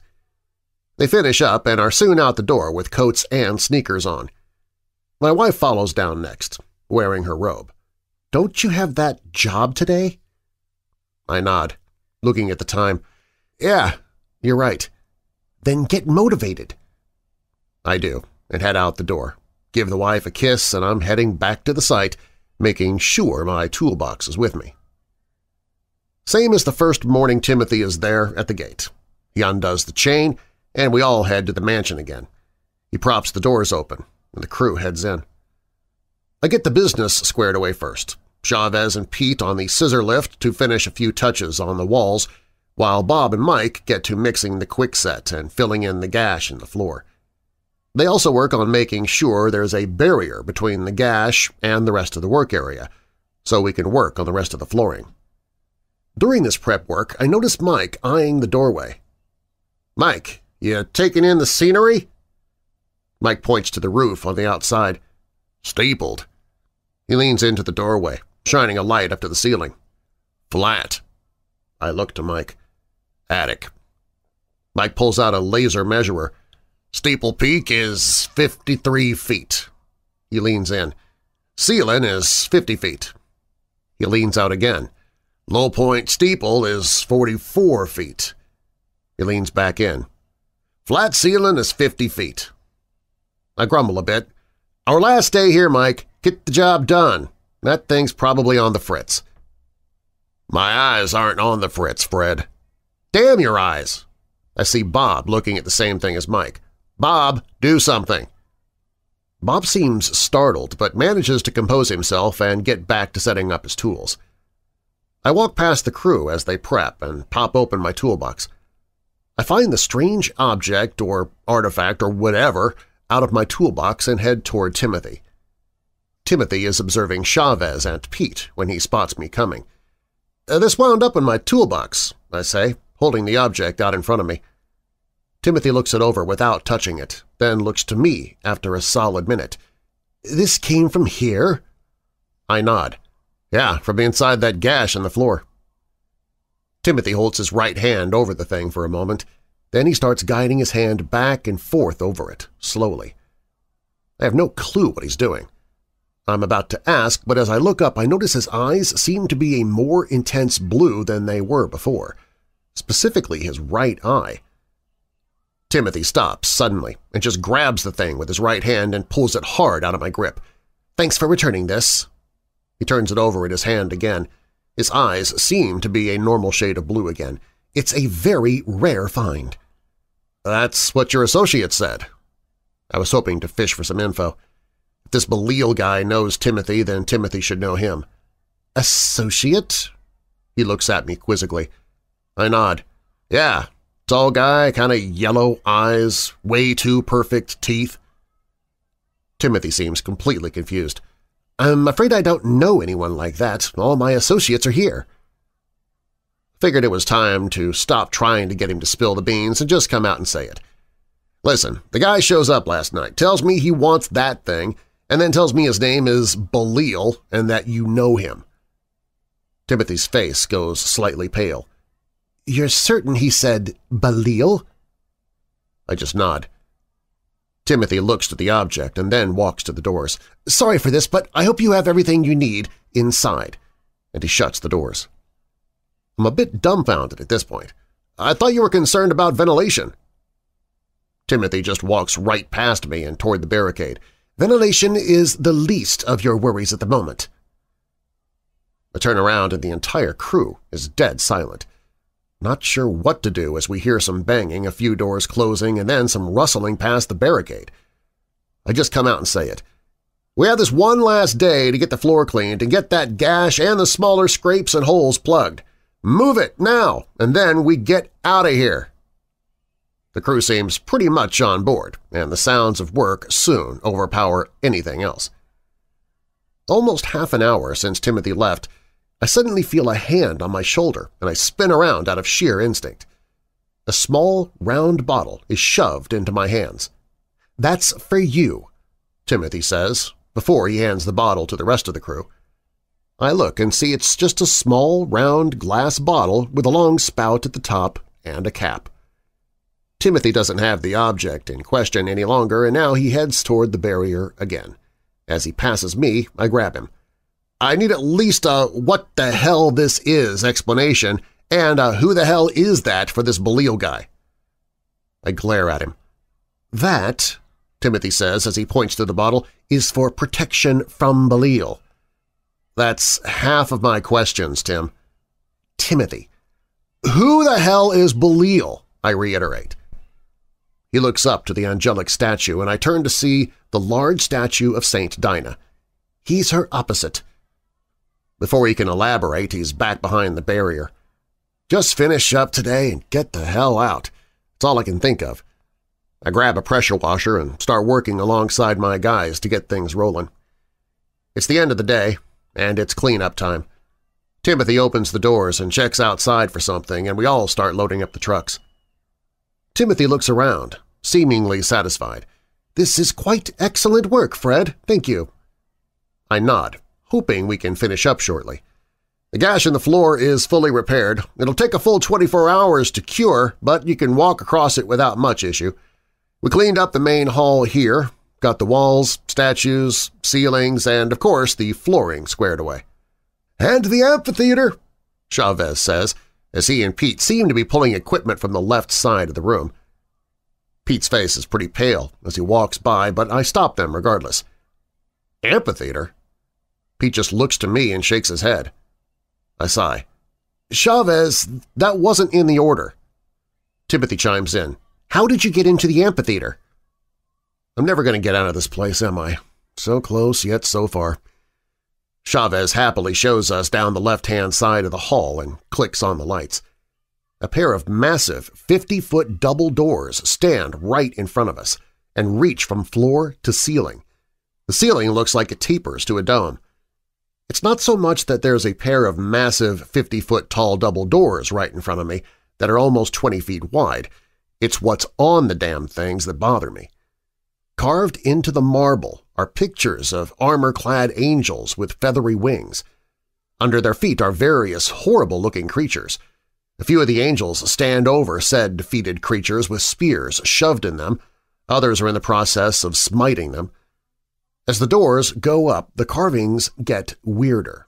Not just feathery angels, but these other winged humanoid things. They look like lizards with wings. Stranger still is at the very top of these doors is a huge lizard-like figure, massive bat-like wings spread out, holding a shield with a cross on it and a huge spear. It's hard to see fully, but the doors seem to meet, or at least have to meet in the middle where his face would be. If you could call it a face, that is. It's mostly a lizard head with horns over a long snail-like neck. Chavez takes a knee in front of the doors and starts reciting the Lord's Prayer again. One of them clicks open. "Voice-activated doors?" I ask, hoping there's some kind of rational explanation and wondering why we haven't left yet. Chavez gets up and opens the door enough to walk in. He drags one of the lamps in and powers it up, motioning for us to come in. "We found this door here, and I and Pete cleaned it up. It was easier than the rest. The floor here is different." I look down and thank God there's a seam. I finally found a seam in this place. But the seam is from marble to granite, and as I walk in it's pretty clear that, oddly, everything is made of granite in this room. Stacking up into the darkness, so high I couldn't even tell, were chairs. These chairs were large, stone chairs. They all culminated around a central chair. A chair is an understatement, I guess. It's more of a throne. The chairs all surrounded the stage we found ourselves on in a huge crescent. I turned to Timothy, whose gaze was transfixed on the central throne, that faraway look again in his eyes. Chavez was again the only one to speak. "Saint Dinah?" Timothy nods and leaves the room. "I did not know how those doors opened. Thank you, Chavez." I click the lights off and pull the lights out, making sure everybody is out of the now perfectly dark room. "Good work, guys. Now let's get packed." I'm now overly invested in getting out of here as fast as possible. Pete leans over to me, whispering, "The door outside and the amphitheater doors are on the same wall, but there's no structure on the outside that could fit that." I noticed this as well as I walked outside the mansion and then back inside. "Pete?" "Yeah?" "Don't think about it." Pete just frowns at me. "I guess that's the best bet." I give a final examination of the place before we kill the last of the lights, and I do have to say the place is looking nice. The white marble floor is polished to the point where I can see my reflection. The gash is sealed up nice and neat and just looks like a vein in the marble. Everything is looking perfect inside. The walls, the ceiling, the floor. I give a little nod to the St. Dinah statue and head to the door as the lights are taken down. I do my head count, and once again I'm short a Honduran. I walk back inside and find Chavez kneeling in front of the statue of St. Dinah, only the light from the setting sun reflecting off the floor to light the room softly. "Chavez, end of the day, let's go." "I'm staying," he says simply. I notice the bottle that Timothy handed him is empty. "Did you drink that?" I said, a bit shocked. "Do you even know what's in it, Chavez?" "God's blessing." Chavez stands up and he just looks, for lack of a better word, happy, like a man without a care in the world. "I'm not just leaving you here, Chavez. The client isn't going to like you hanging around here." Timothy chimes in, walking back from behind the barrier again. "Actually, Chavez agreed to assist me in a few things going forward." I turn to look at Timothy. "You ever think I might not want to lose a member of my crew?" Chavez speaks up. "Mr. Fred, it's okay. I want to stay here. I want to help St. Timothy interrupts. "He volunteered. It was hard to say no to him." I give Chavez a look. He just smiles and extends his hand. "Nice working with you, Fred." I ignore it. "Get your head on straight. I'm your ride." "I'm staying, Fred."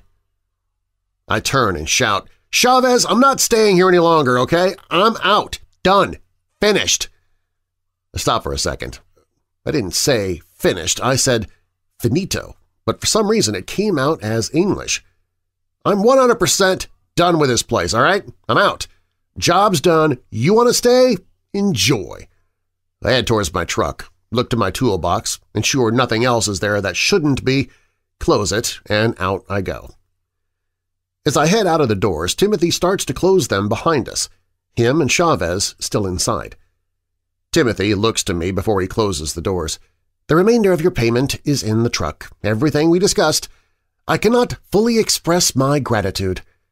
He shuts the door, and we load up. I check the truck, and there's an envelope with the second half of the payment. I'm pretty shocked, and I count the bills a few times. I'm up a good 10 grand. I've heard of getting a tip, but this was a bit overkill. I know one pair of kids whose college fund is going to be in a good place after all this. At home, I'm doing the husband thing and cleaning up the dishes from the wife's dinner.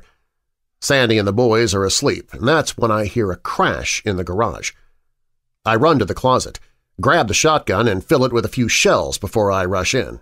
I'm kind of expecting him at this point.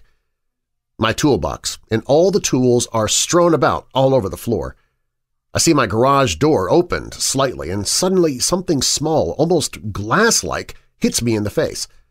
I look down to see what looks like a chunk of the object that was in my toolbox, about the size of a $50, land on the floor. "That is but a pittance, Red Fred." I turn to the voice and I see glowing yellow eyes in the darkness. "Not nearly what I need." I pull the gun and go to shoot, but I feel a tug against my entire body as if someone grabbed onto my sweatshirt from the front and pulled it downward. I barely take a step forward, but it's enough to get me to point the gun down at the floor. I look up at Belial's hand, dropping from being in mid-air, steam rising off the black rings on his fingers. "Weak, not this weak, though." Another hissing laugh. "He offered you protection. How noble." Before I can take aim, a tool shoots off my workbench and smacks into the shotgun, which lands a few feet from me. I lunge for it, but it suddenly leaps off the floor and into Belial's hand. Belial takes the shotgun and places it against his shoulder, looking down on me, as if a little bauble could do anything against me. I try to get up, but he places his foot on my shoulder. I can't move. "You've done something very foolish, Red Fred." He soon's crouching down onto his haunches over me. "You've hidden the only thing that can help me move up from a puppeteer to God." The shotgun barrel now slides under my chin as I see Belial's face illuminated by the light coming from the doorway. "But there's hope for you yet." I'm shaking at this point, as I'm not sure how the tables turned so fast. "You can fix your mistake, and in return I'll spare you and your family's lives." His voice wheezes, but not as much as it did before. He somehow seems stronger. "Despite how I look, I've done quite a bit to exist in this world. Possession's normally a lesser demon's game, but the discovery of that sanguine amber—" He cocks the shotgun. "I could not resist." I'm sweating, and slowly I try to get to my feet. I'm on my hands and knees by the time I feel the barrel at the back of my head. "Now this is your next course of action. You will leave here right away and retrieve from me the sanguine amber you found. You will bring it back here and give it to me. In return, you will be at my side rather than in my path." I swear I can hear his grin somehow. "Nod if you understand." I just nod. What else could I do? "If you do not bring me the amber, if you do not return home, or if you somehow reach out to Timothy for aid, I will go upstairs and I will make your children watch as I violate your wife in every way you can and cannot imagine." I clench my fists. "If you lay a hand on her, I'll—" "You'll what, mortal?" I hear the safety slide off. "Bleed on me?" I relax, and I hear the safety slide back as the gun clatters to the floor. "You're on the clock, Freddy." I look up, and the garage is clean. The door isn't open. There isn't even a sign that I had dropped the shotgun, as it's sitting neatly on my workbench. I get to my feet, shaking, and turn to see a figure right behind me, causing me to shout in fear. Sandy is behind me, and she punches me in the shoulder. "Gee, it's just me. Why are you so jumpy, Fred? What's going on?" I rub my shoulder where she nailed me, and I try to figure out how best to protect one's family from someone who's clearly not from this world. That's when I remember what Timothy handed me at the worksite. I rush to the closet to find my coat. "Were you on the phone? I thought I heard you talking to someone," Sandy asks. I pull the bottle out of my coat and turn to her, pressing the bottle into her hands. "Sandy, I know this is going to sound bat-crap nuts, but I need you to drink this and share it with the boys, okay?" "They're asleep, Fred," Sandy says curtly. She looks at the bottle and raises an eyebrow. "This isn't some random point where you poison us all and run off to Malibu with some bimbo, is it?" I grab her by the shoulders, looking her dead in the eye. "I'm asking you to trust me. Just drink half the bottle. Split the rest with the kids, okay? I need you to do that for me right now. Just drink half." Sandy's clearly worried now, but she undoes the cap on the bottle. "Okay, Fred. Okay, calm down." She takes a swig, then another, until the bottle is half empty, and caps it. "So, I drank it. What?" She trails off and suddenly closed her eyes, opening them again and looking right into my eyes. "Oh, wow, that's probably the best water I ever drank." I nod. "Make sure you give it to the boys, okay? I left something at the worksite, and I need to get it." Sandy just nods. "I love you, Fred." I let go of her shoulders. "I love you too. Just make sure the kids drink that and keep the doors locked, okay? Don't let anyone inside." Sandy just nods again. "Okay, Fred. Be careful." She walks up the stairs and waves, smiling serenely as I rush out the door, lock it, and make my way to my truck. In retrospect, I should have kissed her. I was driving swiftly, fast enough to be a little worried, but not fast enough to get pulled over. I got to the gate of the worksite in roughly an hour, which was pretty good time from my house. I saw the gate wasn't chained anymore, which seemed odd because Timothy had to undo that chain every time.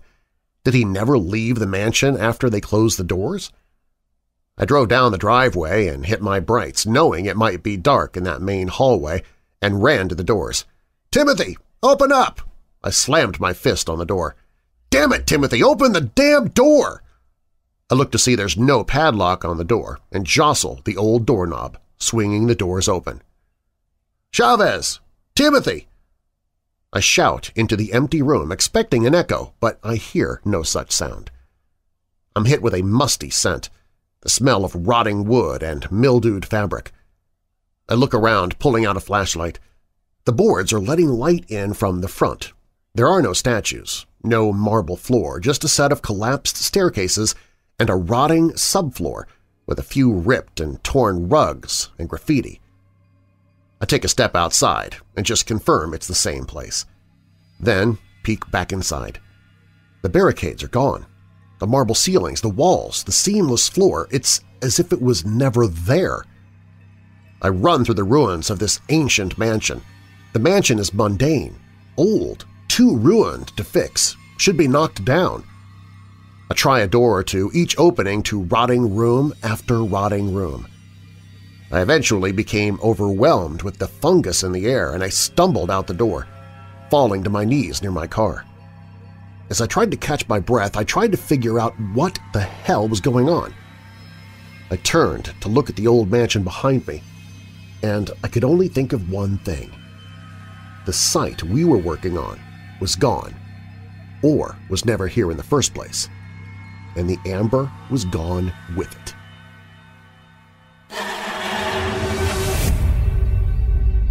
Part 4 of this creepypasta is up next on Weird Darkness.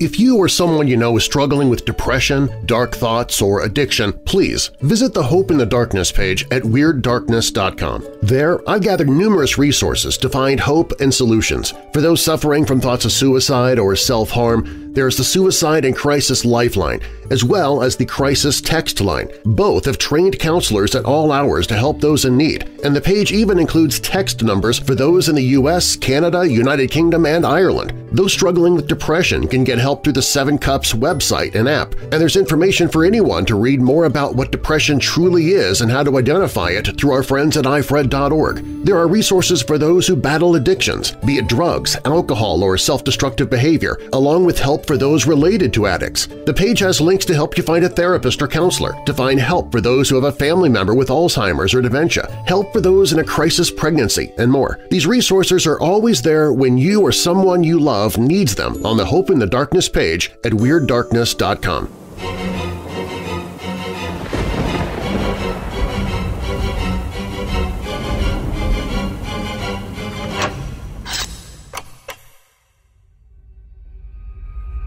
Part 4.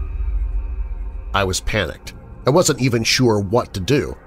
Timothy was a don't ask customer, so I had no contact info saved, no way to reach him, not even a cell number. That's when I realized I did have some hope. I got back into the truck and hauled myself to the office. I could get there in about 20 minutes. I could check the caller ID and maybe reach him that way. I zipped out of the long driveway and got moving as fast as possible, leaving the gate open. I don't even think I closed the doors to the old mansion. I got to the office in just under 15 minutes. I fumbled with the lock, having to stop myself for a second and then calmly get the key into the slot. I pulled the door open and rushed to my desk. I hit the call history on the phone and I finally got a number. Out of state, sure. It was from New York, which was fine, and probably the right number. I hit the speed redial while jotting the number down. My stomach dropped when it went directly to voicemail, and I heard a message on the other end. "You've reached Major Timothy Crestfall. Please leave a message and I'll get back to you shortly. Godspeed." I hadn't caught my breath by the time the beep occurred. "Timothy, please, you need to call me back. Belial's threatening my family, my wife, the kids. I gave them that water you gave me, but this guy, I don't think… Should I say it out loud? To make it real? I don't think he's human. Help me!" I hung up and tried to call again, direct to voicemail once more. A random thought ran past my frantic mind. He's a bit young-looking for an officer, right? My cell phone rings. It's a 1-800 number of some sort, calling me in the middle of the night. I was about to ignore it, but something told me I shouldn't. I answered the phone. "This is Fred. Who's this?" There's a crackle on the other line. I hear something like a scream before it cuts out entirely. A young man's on the line, and he sounds shaken. "Sir, are you Mr. Fred Macione?" Yeah, who's this? This is your home alarm central monitoring. Sir, we're getting alerts that multiple smoke detectors have alarmed in your home. We've contacted the fire department, but we're not able to reach anybody in the house via the front panel. Are you at home at the moment? I feel a little dizzy, but I stand up regardless and make my way to my car. Oh, God, have you tried my wife's cell? Yes, sir. We've attempted multiple times. Are you home? No, I'm not home. The fire department's on the way, sir. Do you need me to stay on the line with you? No, I'm going home. I jump out of the office, leaving it unlocked, and I get in the truck. At this point, I don't give a single solitary damn about speed limits. I'm flooring it. I'm not even paying attention to the speedometer until I look in my rear view and I see police lights. I pull over, shaking, not even sure what's going on, what's happening with my family. I keep thinking that they're going to be safe, that I gave that holy water stuff to them and they have to be alive and well because of that. Chavez called it God's blessing. A tap against my window, and I roll it down quickly. The cop is a gruff-looking, heavy-set black guy. In a hurry? My voice cracks, and I try to compose myself. Officer, I got a message from my alarm company that there are smoke alarms going off at my house. I got about 20 minutes to get there. I need a pass on this. The officer puts his hand out. License, sir? I curse and hand him my license, and I hear him actually running to his car. I contemplate just speeding off right then and there, scenarios going through my head of him shooting out my tires or turning the entire thing into a police chase. My train of thought is broken when he runs back to my window, giving me my license. Follow me. Try to keep up, sir. What? I'm confused by this. I'm giving you an escort. I think I went pale at this point. The cop puts his hand on my shoulder. Sir, do you need me to give you a lift? I look to my shaking hands and just nod dumbly. He opens my truck door, takes out the keys, and undoes the seatbelt. Before I know what's going on, I'm in his squad car and we're speeding down the streets with sirens blaring. I hear the radio chatter come in and out, but I can barely understand it. He grabs his radio. Car 314, I got a resident of 335 Locust Street en route to the scene. The scene? I'm still in disbelief, shock, and can barely tell when we're on my street and the car finally slows down after it was done running every red light and every stop sign. The car comes to a stop and I scramble out of the car. I'm half blinded by the sea of emergency vehicles, ambulance, fire, other cop cars. I think briefly that at least the alarm system did something after 10 years of a monthly subscription. The heavy-set officer is already out and parting the onlookers in front of me, stepping past the caution tape. He says something to the other officers as I wander onto my front lawn. I stagger onto the lawn to see the smoldering remains of my home. Firefighters are working to put one of the fires out. I look around frantically trying to spot Sandy and the boys. I eventually find them. 3 body bags are on the lawn, sealed. 2 smaller forms inside and another that reminds me of my wife when she would hide under the sheets. I feel pain in my knees suddenly. Apparently I fell at seeing them. I feel a pair of hands on my shoulders, another roughly handling my arms and hefting me up. My legs barely function as I'm led to the back of an ambulance. The heavy-set officer helps me sit down in the back of the ambulance. Through all the white noise, I see a very bright light in my face, and a voice slowly, finally comes through. "Can you hear me, sir? Sir?" A young black woman is in front of me with an ophthalmoscope. I blink, finally shaking my head. "Yeah." She moves the bright light back and forth, and I start to come out of my funk. I look to the pavement. "They didn't make it out, did they?" Her tone is empathetic, but practiced. "I'm sorry, no, we did everything we could, but by the time the fire department was even able to reach them, it was too late." I do my best not to just burst into tears, but they come anyway. I suppress a sob, try to swallow it down. I blink a few tears out of my eyes and hear the female EMT walk away. I hear a few male voices approaching. "This him? Okay, I got it from here. You can fall back. Might get ugly, you know." I shake my head, knocking a few tears out. Cops are going to be asking me questions, and I need to be composed. I try to dry my eyes, but it doesn't work. I feel the ambulance shift slightly as somebody sits next to me. "Mr. Massioni?" I nod, eyes still downcast. "I'm Detective Benjamin Liebel. Got a few questions to ask, mostly regarding your whereabouts prior to the fire." "Smoke?" Pack of cigarettes is offered. I take one, accept the light, and take a deep breath. I'm about to say something when I think about how odd that name sounds.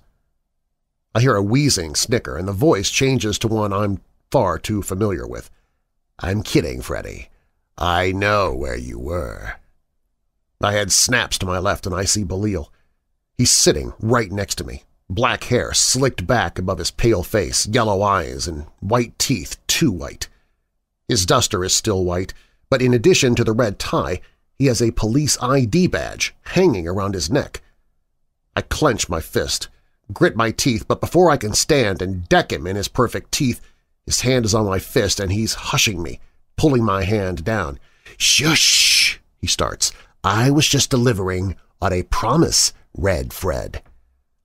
I try to push against his hand, but it doesn't budge. "Stop calling me that!" "We all call you that, Red Fred. You should get used to it." His grin fades. "But I have to give you some kudos, Freddy. That was a dirty trick." "What the hell are you talking about?" His grin seems to return somewhat. "When I couldn't pull you towards me, I assumed you had drunk some of the sanctified water from the Guardian Temple." "Guardian Temple?" Belial snickers, almost hissing. "The place you were cleaning, Freddy." He takes a deep breath, wheezing out his next words. "As I said, you surprised me, giving your only protection against me to your family, smarter than I took you for." I glare daggers at him, even with my tears in my eyes. This seems to make him even happier. "You see, Fred, normally what I would have done would have been to march up to your children's bedroom, wake them, and then take them to Mommy. I'd then torture her relentlessly until she forsakes you and the children, and then promise her an end to her pain in exchange for her soul." A chill runs down my spine. "The strong ones resist, right up until I threaten to put the children through the same pain I'm putting her through." He is grinning a sick grin from ear to ear. "Then I take her soul in exchange for the safety of her children. Once that's mine, I remove the love she holds for her family, for God, make her one of my whores, and then she usually would just kill the kids on her own." He lights his own cigarette. "You know, for fun." I can feel the horror just wash over me. "It's almost without fail.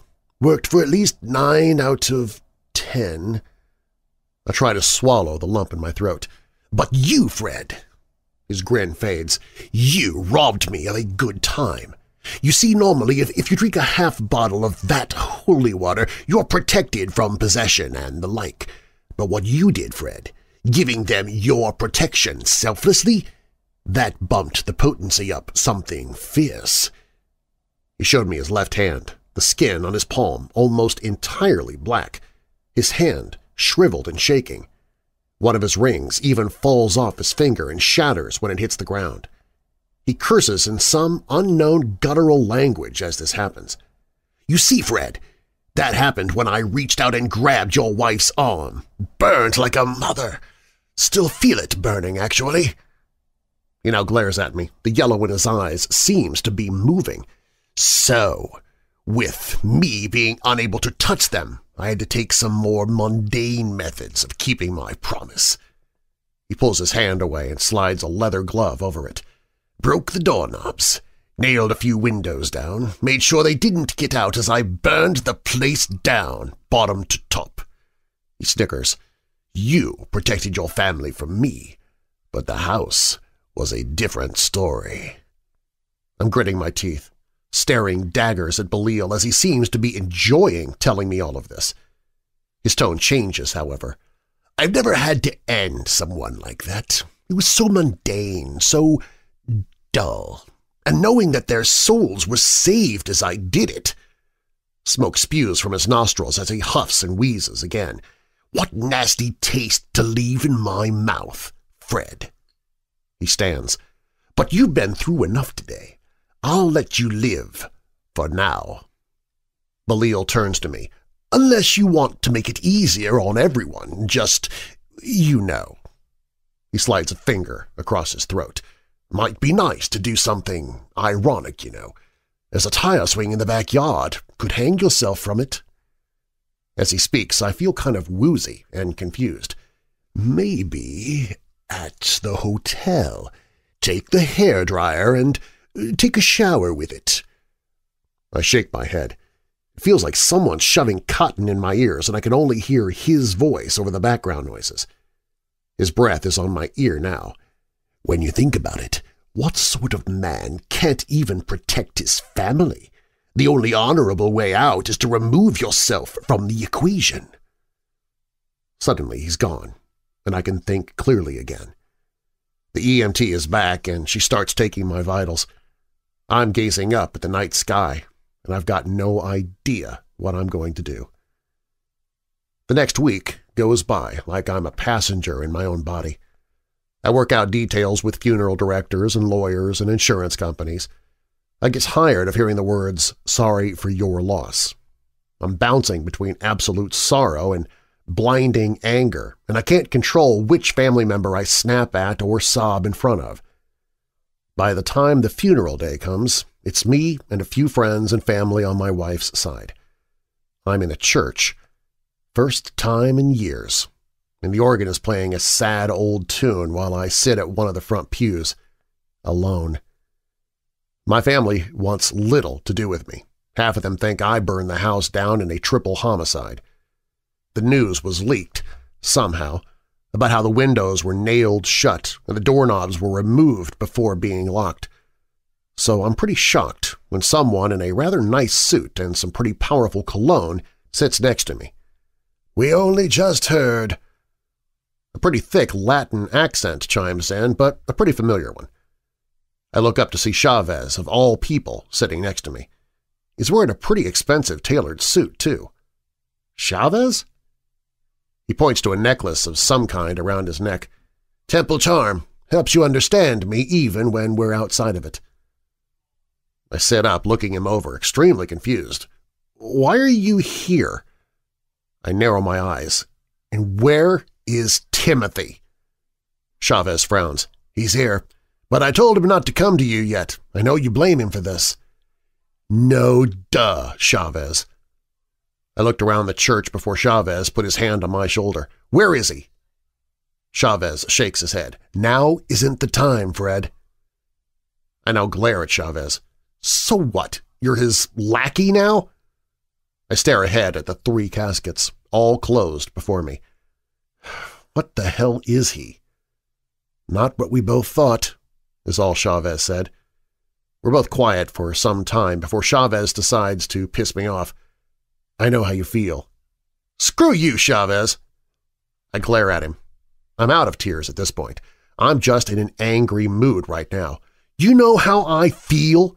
Sandy and the boys didn't deserve this. She was an amazing woman. The boys were good kids. They didn't deserve this. It's because of me getting mixed up with Timothy's bullcrap temple or whatever it was, so don't give me the "I know how you feel" nonsense. You don't have a friggin' clue. Chavez is silent as he looks ahead at the caskets. "When I was in Honduras, I helped the cartels smuggle drugs past the border. I would build chairs, tables, and the like. They'd hide the coke in them, and I made the trapdoors. But one day my trapdoors all started to get found out. One day the cartel comes to me and they tell me that they're going to try something new. They want me to make crucifixes and hide the drugs in them. They tell me the drugs won't be found as easy because people won't check the crucifixes." He makes a sign of the cross over his heart. "I refused. I tell them I'm going to leave.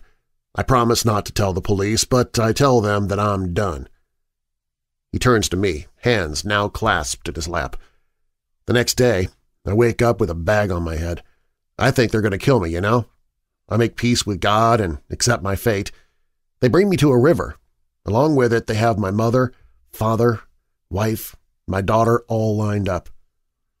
His normally happy face turns mournful. They don't even give me a choice. They execute my family in front of me, throw them into the river. They tell me, you live for the cartel or you die for the cartel. I just look away at this point. Chavez leans back in the pew, now looking at me. You get to bury your family, Fred. Be happy for that. I'll never have that. It was taken from me. I turn to him. His story is probably worse than my own. Not that I'm weighing tragedies or anything. Chavez, I ask, you never answered me. Why are you even here right now? Chavez looks around as if searching for someone. Fred, you always helped me out. You gave me a job, gave me a ride to my place when I needed it. Chavez gives me a sympathetic smile. I'm here because I'm your friend. As a man, I usually leave crying for the macho stuff. Grand Canyon, funerals. I guess this was an exception, though. Of all the people who would show up when I needed it, if you told me it would be Jorge Chavez, the illegal immigrant who's the best guy I know with a sandblaster, I'd never believed you. Now I'm sobbing next to the guy, and he's doing his best to comfort me. Chavez even volunteers to be a pallbearer at the end of the ceremony.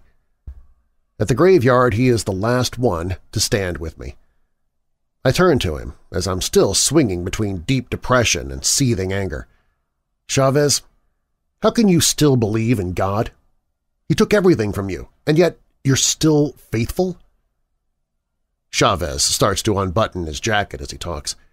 When the cartel killed my wife, they forced me to be their runner. He undoes his jacket and now is undoing some buttons on his shirt. One day, during a drop, I see a hole in the border fence to America. I think to myself, I could live in the cartel or die free. I prayed to God and asked him to protect me during my escape. I ran. He reveals his chest. There's a hole just below his ribcage on the right. It looks like a bullet wound. It missed my heart, lungs, and didn't even hit bone. A 1 in a million shot. A miracle, Fred. God's protection. That's why we should thank him every day, he said while tapping the scar. Thank him, Chavez. Where was he when Sandy and the boys needed help, huh? Where was God? Why didn't he help them? Chavez looks me dead in the eyes as he buttons up his shirt. Did you ask him to help, Fred? I'm silent. I just stare ahead of me, past the graves. It can't possibly be that simple, I tell myself. That whole ask and you shall receive nonsense. After a while, Chavez leaves my side. A few minutes later, I hear someone walking up behind me. I look, still facing ahead, and see Timothy in a black trench coat and suit with black tie behind me. "You've got balls, man," I say curtly. "I never intended for this," Timothy says plainly. He looks over the graves. "What you did to protect them was, well, it was beyond what I thought you could do." He had started to smile a bit, but now his smile faded. "If I had known you had a family, I'd have given you some other tools." I turn and march right up to him. Despite this, he doesn't flinch as I get into his face. "Yeah, your tools were really friggin' useful. I gave my wife and the boys that sacred water, and it just gave them a quicker death. It saved their souls, Fred," Timothy says simply. "Because of you, your wife's soul isn't in the possession of Belial. Neither are your children." "Bullcrap!" I shout. "That's not how this crap works. You don't lose your soul if a demon possesses you. Sometimes you die, but I know enough about that stuff to know you're just screwing me over. I talked to the priests." "You think Belial is a demon?"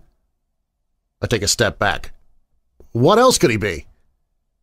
Timothy's face doesn't change expression in the least. "Belial was first a dark angel long ago. He was tasked with punishing impure souls. That was before the war." Timothy looks to the sky. I look up with him. "What war?" "The war of cherubim and seraphim. The cherubim were high-order angels, created by God to be his servants, but who aligned themselves with Lucifer." Timothy looks to me. "The war began when Belial talked Lucifer into denying God in the first place." I'm pretty dumbfounded at this point, and look to the graves of my family for a moment. Why does such a big shot from down below want to mess with me then? The amber you spoke of, it has enormous power. Power enough where if Belial got his hands on it, he'd be able to pull himself into this world, Timothy answers. Pull himself? Newsflash, Timothy, he's already here. Timothy shakes his head slowly. Belial is only possessing a man now. That's why the first day he didn't just kill you and take the amber. The man he had possessed was still resisting him, still fighting. At that stage of early possession, a spirit cannot make someone do something they do not wish to do.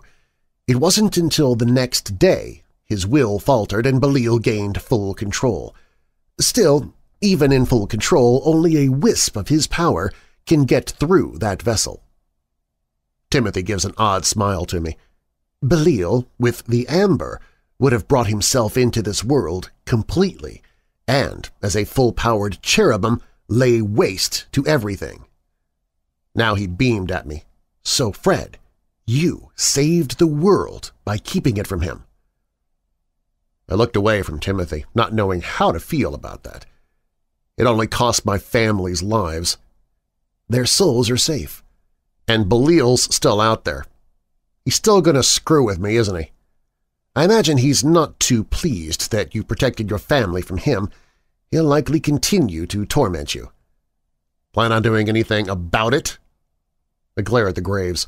Or am I just going to get a spot next to Sandy here as my protection? Do you plan on asking? I turn and face him.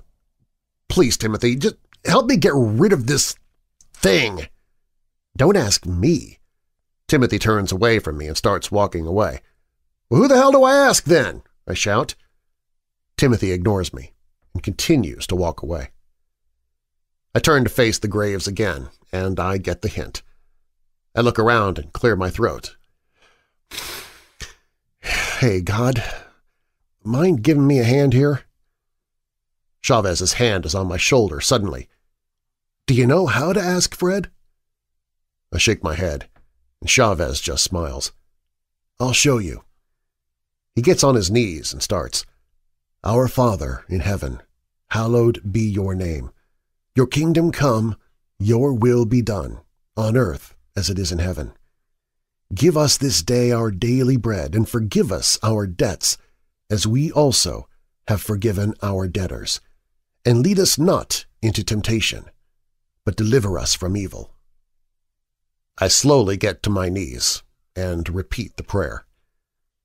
Chavez whispers next to me, Now ask and end with Amen. Chavez then gets up and leaves. I'm still on my knees, feeling rather awkward, but I just continue. God, I know I'm kind of a stranger these days, but I need help. This Belial guy, he's killed my family, and I need justice. Help me get rid of him. I hope that's enough, and then I finish. Amen. Suddenly, I hear a deep voice above me. Fred Massioni. I look up, seeing only the silhouette of a man figure above me. God? I'm suddenly pulled up onto my feet. I see several officers as well as the detective who said my name. The guy looks like an off-season weightlifter who's been shoved into a detective's uniform. The black officer's head is bald, and his voice is deeper than I'm used to hearing. Never been called God before, but for you I may as well be. You're under arrest for suspected murder, arson, and conspiracy to commit insurance fraud. Great, I say out loud as they cuff me. Hey, watch it! As I'm led away from the graves of my family, I spot him, clad in his usual white duster and red tie, wearing the police badge again. The black detective yells at him, Hey, Ben! We got our caller! You were right, he did hang around here longer than everybody else. Belial smiles as he greets his fellow officer. Good work, then, he speaks in his false human voice. Didn't think it'd be hard. You left a boatload of evidence behind. He smiles at me. We're going to have fun with you. Thanks, God, I think to myself as I'm shoved into a squad car. I look out the window as I see the black detective walk away from Belial, and then Timothy comes out from behind a tree nearby. Timothy stares Belial down, and Belial turns to face him. They contrast each other oddly. Timothy in his black trench coat and Belial in white. Not the right matchup, I think. They say a few things to each other, though I can't really hear too well. Leave is what I can make out from Timothy. Belial seems to laugh, but I can't hear what he's saying. Watching his lips, it looks like he says mother at some point. Timothy seems to narrow his eyes and get serious. Kick his ass, Timothy, I think to myself as I watch with bated breath as the two square off in the graveyard. Timothy seems calm and collected. Belial is grinning ear to ear. I look back and forth between the two, and my heart skipped a beat with what happened next. Belial makes a sudden step towards Timothy in a rapid, jerking motion and then falls back to where he was. Timothy flinches, causing Belial to laugh before turning away and walking back to an unmarked car with the other detective. Ah, great, I think to myself. My guardian angel is a pansy.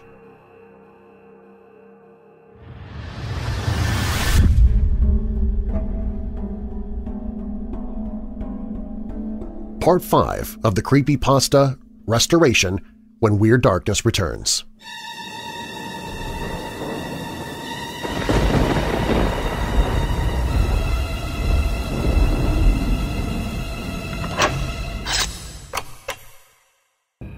The Chilling True Terror of the Black-Eyed Kids, a monster compilation by G. Michael Vasey. The Black-Eyed Kids are an urban legend of vast proportions, the stories of small children turning up on people's doorsteps all across the world, spreading fear and terror, have only increased over time. This compilation of G. Michael Vasey's books on this scary phenomena include new material and new true stories, as well as the complete texts of The Black-Eyed Demons Are Coming and The Black-Eyed Kids. Supernatural expert G. Michael Vasey carefully investigates this truly terrifying phenomenon using real-life encounters with these scary supernatural beings. The result is an unsettling and sometimes terrifying book that'll have you fearfully anticipating that knock at your door, late at night. Who and what are these mysterious visitors to the doorstep? Are they demons? Aliens? What do they want? Why do they need to enter your home? And what happens if they do? Small kids that ask to use your phone or for a ride, and yet those who encounter them are scared to death even before they notice their black eyes.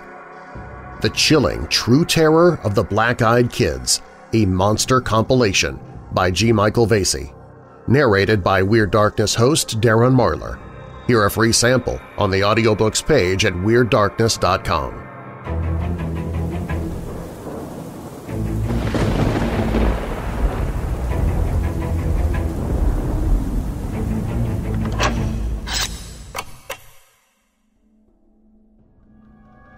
Part 5.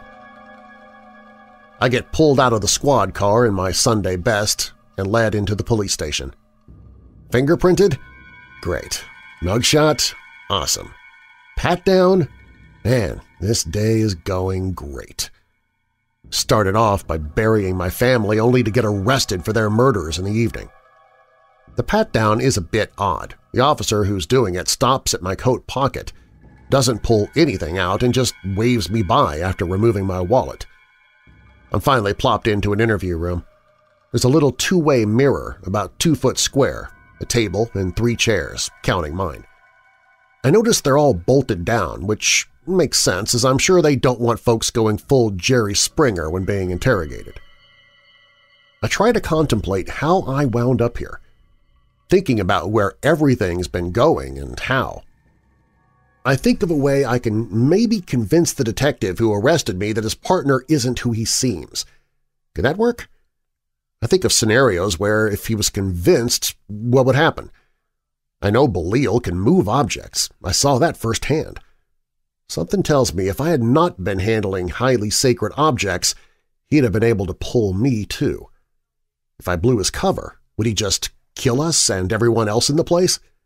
Or worse, would he kill his partner, a la Darth Vader Force choke, and spin another frame job on me? Should I even count Belial as a he, or should I just be using it? Despite all this, I'm feeling oddly calm when I see both of them walk into the room. The black detective sits down and clicks on a recording device which is embedded in the wall. "So, Mr. Massione, I'm Detective Aaron Brown. We just want to ask a few questions, and then we can all go about our day." I look to Belial, who's letting his partner do the talking for now. "I'll be happy to answer them, but I'll say this much. I didn't murder my family." Detective Brown just nods and smiles. "Of course." He looks down to a file folder, pulling out a piece of paper. "So, the day of the events concerning your family's tragic demise, where were you?" Belial is smiling wickedly. "I was visiting a work site, and then my office. I was looking for some equipment I'd left behind," I say plainly. I'm not entirely lying, after all. This work site, how far away from your house was it?" Detective Brown continued. "About an hour," I say simply. "And why in the middle of the night did you feel the need to check for this equipment? Why couldn't it wait until morning?" I did not have a decent answer for this, and I tried to think of something that would immediately put both Belial and Detective Brown at immediate odds with me. I wanted to try and survive this interview without being in jail, which seemed unlikely at this point. "Well, your demon-possessed partner over there sent me off to get an unholy object, or else he was going to slaughter my entire family." Yeah, well, while truthful, that would have made him think I'm just messing with him. Despite that being the truth, I decided to stick with my lie. I was afraid it might get stolen. It was pretty expensive. "Well, that makes sense. What piece of equipment was it, if you don't mind me asking?" Of all the cops in all the world, I get the one competent jerk that can smell bull from a mile away, don't I? Remember, folks, get your lie straight before you're in the hot seat. It was a sandblaster, fairly large one. At least a couple grand for that thing, right? Wouldn't look too good on the old expense report if it went missing. The very accurate detective asked me. I nod, and I have a good idea where he's going with this line of questioning, but I'm hoping we don't go there. "This job was on Monday and Tuesday, about 2 weeks ago, right?" I nod. "That's very interesting." Belial now interjects. "Why is that interesting, Aaron?" Detective Brown looks to me now. "Feel free to explain why I find that interesting, Mr. Massione." "Because my schedule at the office didn't say I had a job that day," I admit, hoping some honesty can be appreciated. The detective bangs his pen on the table 3 times. "We have a winner!" He leans over to me, getting uncomfortably close over the table. "Your usual crew also doesn't say you had a job." I say what I'm about to say, knowing I'm going to start treading some deep water. There was a job, but the client preferred to be non-public. Non-public. Detective Brown's playful smile fades quickly. "You know, every time I get a prick like you, one of these I can't be culpable if I don't know what happened jerks, you always have another word for it. Confidential, on the down low, under the table, discreet, exclusive, but non-public. Well, that's a nice way of putting my client's probably dealing with some criminal crap and I don't want to know about it." The detective leans back in his chair. "What do you say, Mr. Massione? Am I in the ballpark?" I'm quiet now, waiting. I glance to Belial and catch his grin. I'm starting to sweat, and there's nothing I can do to stop myself. "We had some forensic accounting done on your business, Mr. Massione. Pretty preliminary stuff, you know." He leans over toward Belial. "It should have gone under about a year ago, or at the very least, you should have fired someone." Belial now interjects. "Now, dealing a few jobs under the table here and there's not a big deal, but $100,000, that's a crapload extra stuffed into your accounts," Detective Brown says slyly. I look to Belial. That's not how much I have in my business, at least not in the bank. Timothy's case was the biggest score I had in months, and this year the under-the-table stuff didn't come close to making up the difference. Not between all the expenses, equipment, and so on I had to pay. Did Belial do something? "I literally have no idea what you're talking about." So you don't know where payment of over 30 grand came from in the past month? Say the cash we found in an envelope with a thank you letter that wasn't on your books but was definitely a payment? Such a nice letter, too. Must have done him a hell of a favor. Admittedly, he had me there. With everything going the way it was, I never had time to properly handle the cash I got from Timothy's job. Normally, I'd make sure to put out a bonus or two, buy some equipment, pay off some bills, and always do it with the under-the-table cash. I suddenly had an epiphany. Because maybe Belial didn't do anything but crunch the numbers of what I had done that year. I did have 2 cleanups, but they weren't as high profile, but they did overpay. I'm sweating more as I think about whether or not I'm a good person after all. Here I am thinking about how my money laundering didn't go over so well, and I think the average kid dealing weed on the street corner could do a better job. That accounts for this year alone, and our guys are sifting through your books as we speak, and we can keep on finding gaps in payments and bills paid that never should be paid. Detective Brown cracks his knuckles, and somehow I don't think your non-public clients would appreciate us digging through their dirty laundry. Might get ugly for you, especially if you're on the outside. That's the stick, and now this guy is going to give me a carrot. Of course, we could just skip all that, if you can tell me, honestly, what happened to your wife and kids, why the doorknobs were found removed, and why the windows were nailed shut. I'm quiet while I think of a way out, but then I hear Belial's human voice. "Aaron, why don't you step out? Have a coffee. I'll turn that thing off and I'll have a word or two with him." Detective Brown looks to Belial. "Ben." He clicks off the recorder. "I can't have another charge against you for roughing somebody up during interrogation." Belial just nods. "It's okay, Aaron. Just step out for a second. It'll be fine." Detective Brown stands up and leaves the room. I'm pretty sure about half of all of that was normal good cop, bad cop setup, but with Belial alone with me in the room, I'm pretty sure I got the good cop, satanic cop game played on me. Belial wheezes in his normal voice. "That was dull and boring, wasn't it?" He leans back in his chair. "Do they still do the chair here, or just lethal injection?" I narrow my eyes on him. "Lethal injection is fun. A lot to go wrong." Belial's eyes are on me as he leans back, grinning. "You can feel your heart and your lungs start to shut down sometimes." I adjust myself nervously in my seat and suddenly feel something in my jacket pocket. My hand discreetly checks it while Belial leans back in his seat, looking to the ceiling lights. It's round, cold, and I feel a cap. I try to hide my excitement. It's the same type of bottle that Sandy and the kids drank.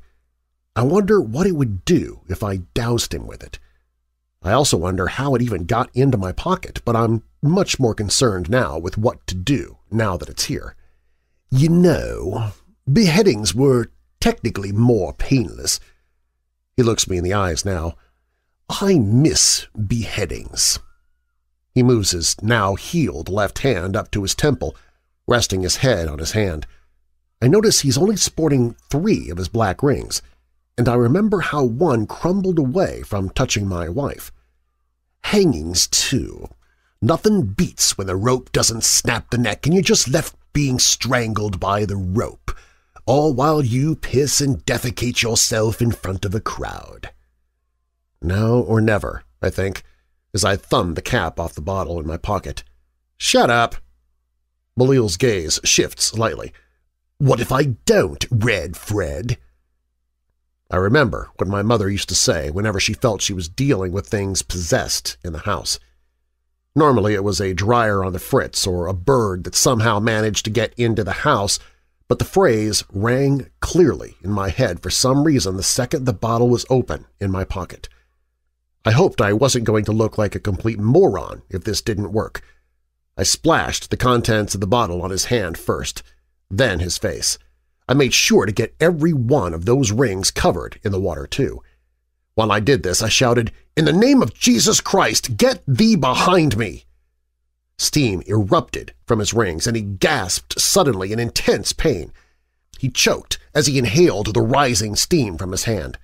He stands up quickly and pressed himself against the wall and begins to flail as if he couldn't breathe.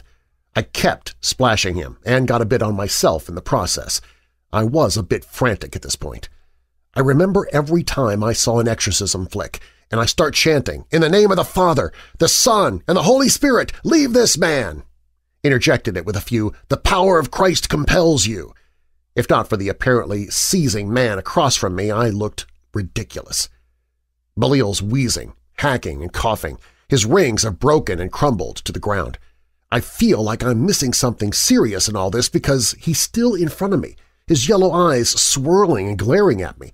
I can almost hear his voice in my head as if it's saying, "When this wears off, I'm going to murder you." I'm pretty sure I'm just pissing him off right now, but he's definitely weakened. I look to the bottle, and I notice something's written on it.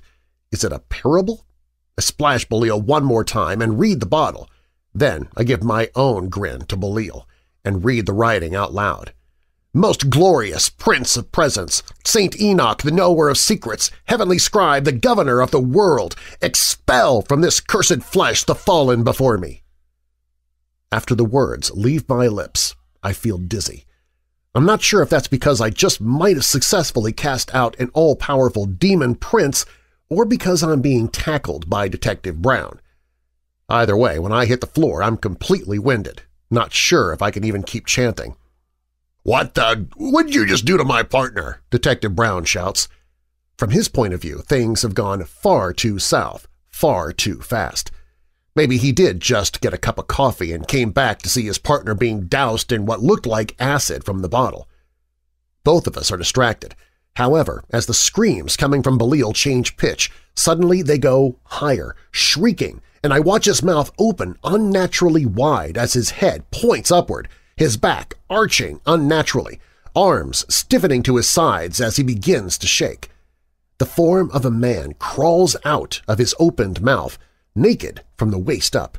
His eyes are yellow and black swirls of smoke, his form translucent. His brow is furrowed as long black hair seems to float over him as if he's underwater. His face, his body, his arms, hands, every part of him looks physically perfect, as if some male fitness model just appeared out of this guy's mouth. His form grows.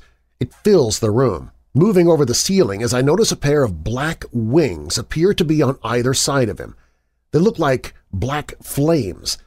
The flames rising from each wing seem to make the room hotter, and ash falls from the bottom of each. The wings are so large they fill the entire room and block off the exit. I'm suddenly hit with a strong scent of sulfur, and the shrieking from the physical body of Benjamin grows louder. Belial's left hand reaches out toward me, his teeth gritted. "Fred!" His voice hisses louder than I had heard it before, no longer a wheeze, a vile breath reaching me, and the detective makes me retch. "Not by you, you pathetic, sinful mortal!" he yells, his voice bellowing and shaking the room. "I will not be cast out by the likes of you!" The room shakes even more, and his hand almost touches me.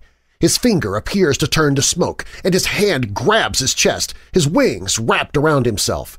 Above him, there is a more terrifying sight. A spear pierces through him from above, again translucent, a massive hand holding the spear. The hand is black, clawed, and seems to be scaled like a lizard. A giant lizard head pushes down from the ceiling. White, glowing eyes drowning out the light of the fluorescent bulbs in the room, and more contrasting black scales along its muzzle. I can make out a pair of horns near the back of its head, but they disappear into the ceiling. I hear an unearthly roar as the spear is pulled back and then thrust through Belial again, hitting him in the chest, right into where I assume a heart would be if the bastard had one. Belial screams once more. His voice shakes to my core. "No! No! Do not send me back!" At his last words, suddenly nothing but a black ball hovers over the mouth of Belial's previous host. I see the black lizard's face open its maw, and a white light douses the little ball over Belial's former body.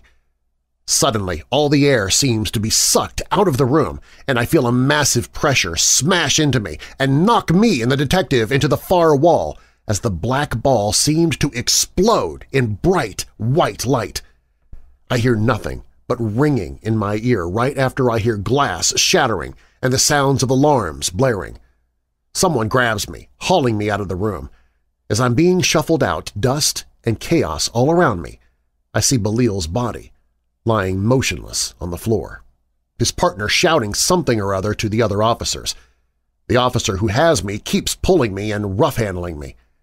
I feel weak, and I shield my eyes as I'm suddenly outside, then thrown into the back of a car. My ears barely stop ringing, and I think I have myself composed enough until the car starts up, speeding off, sirens blaring. I hear a Latin accent again from the front seat. "That was amazing, Fred! Good job!" I look up and see Chavez, wearing a police cap and uniform, giving me a thumbs up. Right before I pass out, I realize that the cop who gave me the pat-down must have been Chavez. He put the water into my pocket. I chuckle as I lose consciousness. I'm woken up by a knocking on the rear window. I groggily look up to see Chavez's smiling face on the other side, now without the policeman's cap on. "Fred, wake up, man! Let's go!" The door opens and I'm dragged out. Chavez gets me to my feet, but I feel weak and I can barely walk. "You did great, Fred, you did! Hang on a little bit longer." I can't go on, and I fall to my knees. Everything is still spinning. "St. Timothy!" Chavez shouts. "Quickly!" Before I know what's going on, I see Timothy rushing towards me. "You have to heal his spirit," Chavez says. "The exorcism took a toll on him." "Jorge, I don't know how," I hear Timothy admit. Chavez grabs Timothy's hand and places it on my forehead. "Ask your grandmother." Timothy then takes a breath, and suddenly I feel, well, better. I blink my eyes and start to get up off my knees. By the time I'm standing, I look to Timothy in front of me, still wearing his trench coat, looking at his hand curiously. Chavez is thrilled. "I told you! Belial's interference wasn't enough to weaken the gift passed on." Timothy nods, seemingly in shock, and then looks to me. "You did well, Fred." I lean up against the car and look Timothy in the eyes. "So you're not an angel?" Timothy shakes his head, but Chavez protests. "He is." Chavez smiles to me. "But he's young still. He doesn't know his own strength, Fred." I look to Chavez oddly. "How do you know?" "Because I read, Fred. I read the Bible." He points to Timothy, grandson of Saint Dinah, daughter of Enoch. Timothy just nods. "We can talk later, Chavez. I think Fred needs to know where he is."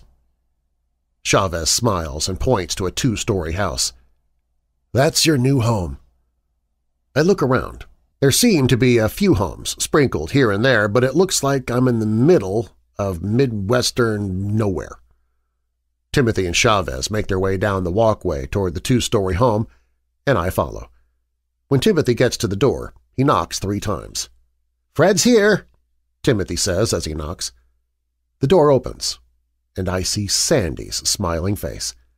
I run past Chavez and Timothy, and I hug and kiss her for what feels like too short a time, right up until I get a firm punch to the shoulder. Timothy and Chavez both wince. "Never take a job like this again," she says. "We were scared half to death." She takes a deep breath. "Also, we're going to start going to church, like a lot." "I thought you were dead, you and the boys," I said softly. Suddenly, Sandy's glaring at Timothy. "Oh, you did you?" She charges at Timothy and proceeds to hammer his shoulder a few times, punctuating each hit with a word. "Timothy, how dare you do that to him?" Timothy gasps in pain. "I'm sorry, Sandy." She turns around sharply and walks back inside. "The boys are playing video games right now, and they won't shut up about how the internet sucks. Now get in here while I try and figure out dinner." I hear a litany of other complaints from her, from the stove to the refrigerator and the like, which is typical of her. I walk inside. relieved to find my wife safe and still slightly crazy, and greet my 2 boys. For the first time in weeks, I feel happy and free.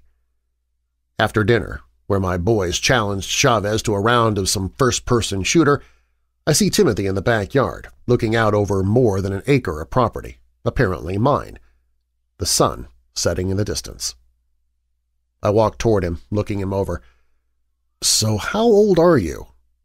25, Timothy says. "I have 15 years on you," I say plainly. Timothy nods. "How exactly are you an angel?" Timothy shakes his head. "I'm hardly an angel. Certainly not a saint like Jorge keeps calling me." "So what are you then?" "At best, half angel, half—" he looks far away into the sky— "monster." "Care to elaborate?" "I'm done being in the dark." "So we're breaking the no questions asked policy?" He smiles as he turns to me. I nod. "Yeah, because I won't be doing that anymore." I shudder. I was worried enough about the cops finding out about what I did. I take a deep breath. I guess I didn't realize what else was just as interested. Timothy just chuckles. "To answer your question, I'm the grandson of Dinah, or Enoch, who is the daughter to Enoch, of course, known as the Metatron, the voice of God." "Enoch. That's the guy I shouted about in front of Belial."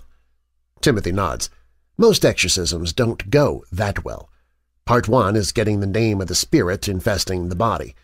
Part 2 is ensuring you have the correct angel to get the job done.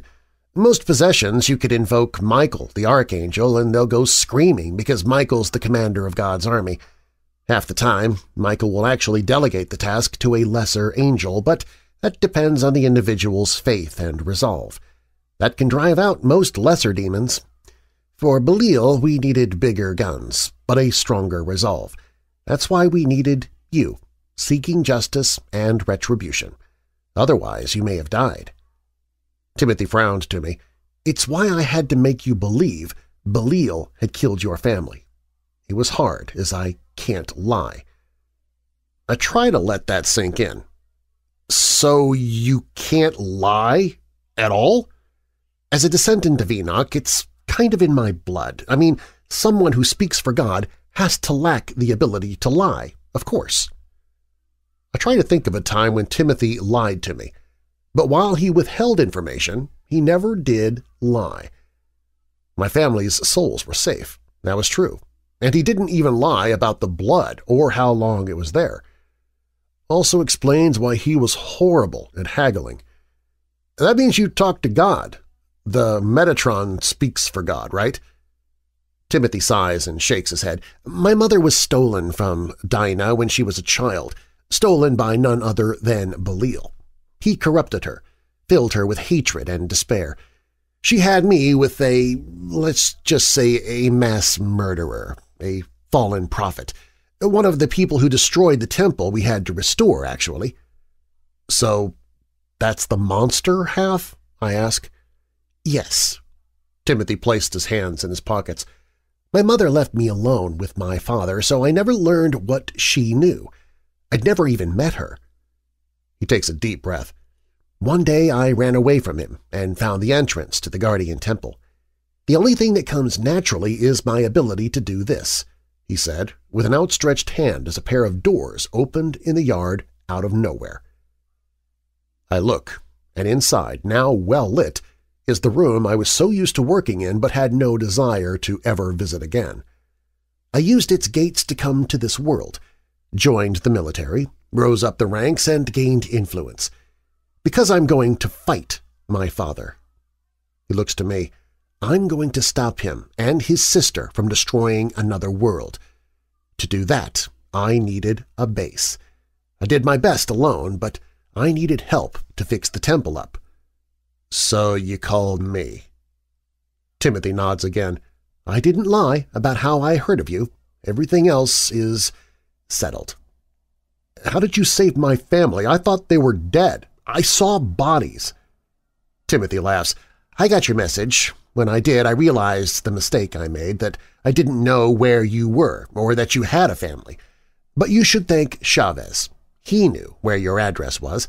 From there, I was able to will the gates to open. I had just opened them in the basement and found your family there. Sandy's quite the smart woman, by the way. She had soaked towels and sheets and shoved them under the doors, windows, and was doing her best to hide under a soaked blanket. She was shocked to see a pair of doors appear out of nowhere, but she ran in regardless, taking the kids. He sighed. From there, I was able to substitute some corpses, and Chavez and I figured out a way for you to defeat Belial. I raised an eyebrow. Why couldn't you defeat him? Timothy's smile weakened as he looked at my new house. I was afraid. He kicks the dirt slightly, frustrated. Belial's manipulated my mother, stole her away from my grandmother, and nearly gotten his hands on something that could have handed him the world, all because of my miscalculations. He's older and more powerful than anything I'm likely to ever face or be. So it's like you thought in the car. Your guardian angel is kind of a pansy. Like I thought, I said, bewildered. Mind reading is a simple trick, if you're part angel, apparently. Or why me, then? Honestly, Timothy said, some amusement in his voice, Belial, at his core, is a follower of Lucifer. Like his master, he's most vulnerable when he thinks he has won the day. So me thinking he killed my family and him tormenting me was him what, boasting? Timothy nods. Pride comes before the fall, always. I shake my head. So I get why I helped, but you couldn't have called in reinforcements for a thing like Belial? Timothy's smile falls. Fred, I am the reinforcements. I felt my stomach fall a bit. What do you mean? Timothy looked to the temple entrance in front of us. Angels existed on this plane because God needed them to perform his miracles. God, while omnipresent, is also omni-absent. The angels serve his desires, and he directs them from time to time. He looked to me. Think of it as every time God blinks, a few hundred years pass. He can only invoke his will directly from time to time, when directly called upon by someone of extremely strong faith. I looked to the temple doors again. So that temple, the Guardian Temple, where God's angels amassed to coordinate his will, chose prophets, create miracles, led by the Metatron. I recall the blood I had to clean up. So wait, you mean they're gone? Murdered by what is in essence my aunt and father. I'm all that's left, and I'm trying to rebuild. So for now we need to lean on the resolve and faith of mortals like you. He smiled at me. But now I don't feel so helpless. I feel like there's a chance, however small. Timothy looked at the opened gates with a faraway gaze. We're losing, however. I'm not sure how long it's going to take me to recover and get the upper hand. How long do you need? I asked, like I could do anything. 15, maybe 20 years. Oh, which reminds me, I need to get back to work. Timothy gives out a sudden whistle. Chavez and I should go. We've caused you enough trouble. Chavez? Still? I laugh. What do you need him for? Timothy looks to my house again with a look of serenity as I see Chavez running out towards us with a plate with a slice of cake on it, to show me what I can hopefully become. St. Timothy, I'm coming! Also, Mrs. Marcioni made you a cake! Chavez shouts. Timothy narrows his eyes. I swear, Chavez, if it's angel food cake! Chavez just smiles broadly at the pun. I groan as Chavez hands over the cake to Timothy, who's also rolling his eyes, and they walk towards the door. Timothy stops before closing the doors. If you need me again, you have my number. The doors close and vanish into thin air. I hope I never see you again, I say out loud as I head into my new house.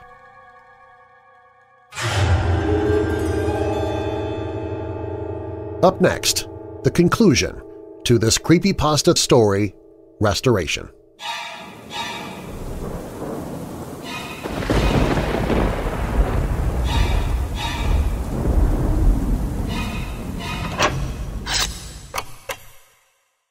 Will NASA help Scotland search for the Loch Ness Monster? Is it possible that time doesn't really exist? Can you find true love and marriage with a ghost? How can a pothole revive the dead? These are just some of the questions I have in my new YouTube series, Mind of Marler. It's full of the strange and macabre as you'd expect from my Weird Darkness podcast, but with an added twist of humor, satire, and absurdity. If you like comedy and creepiness, check out Mind of Marler on YouTube or visit WeirdDarkness.com/mindofmarler.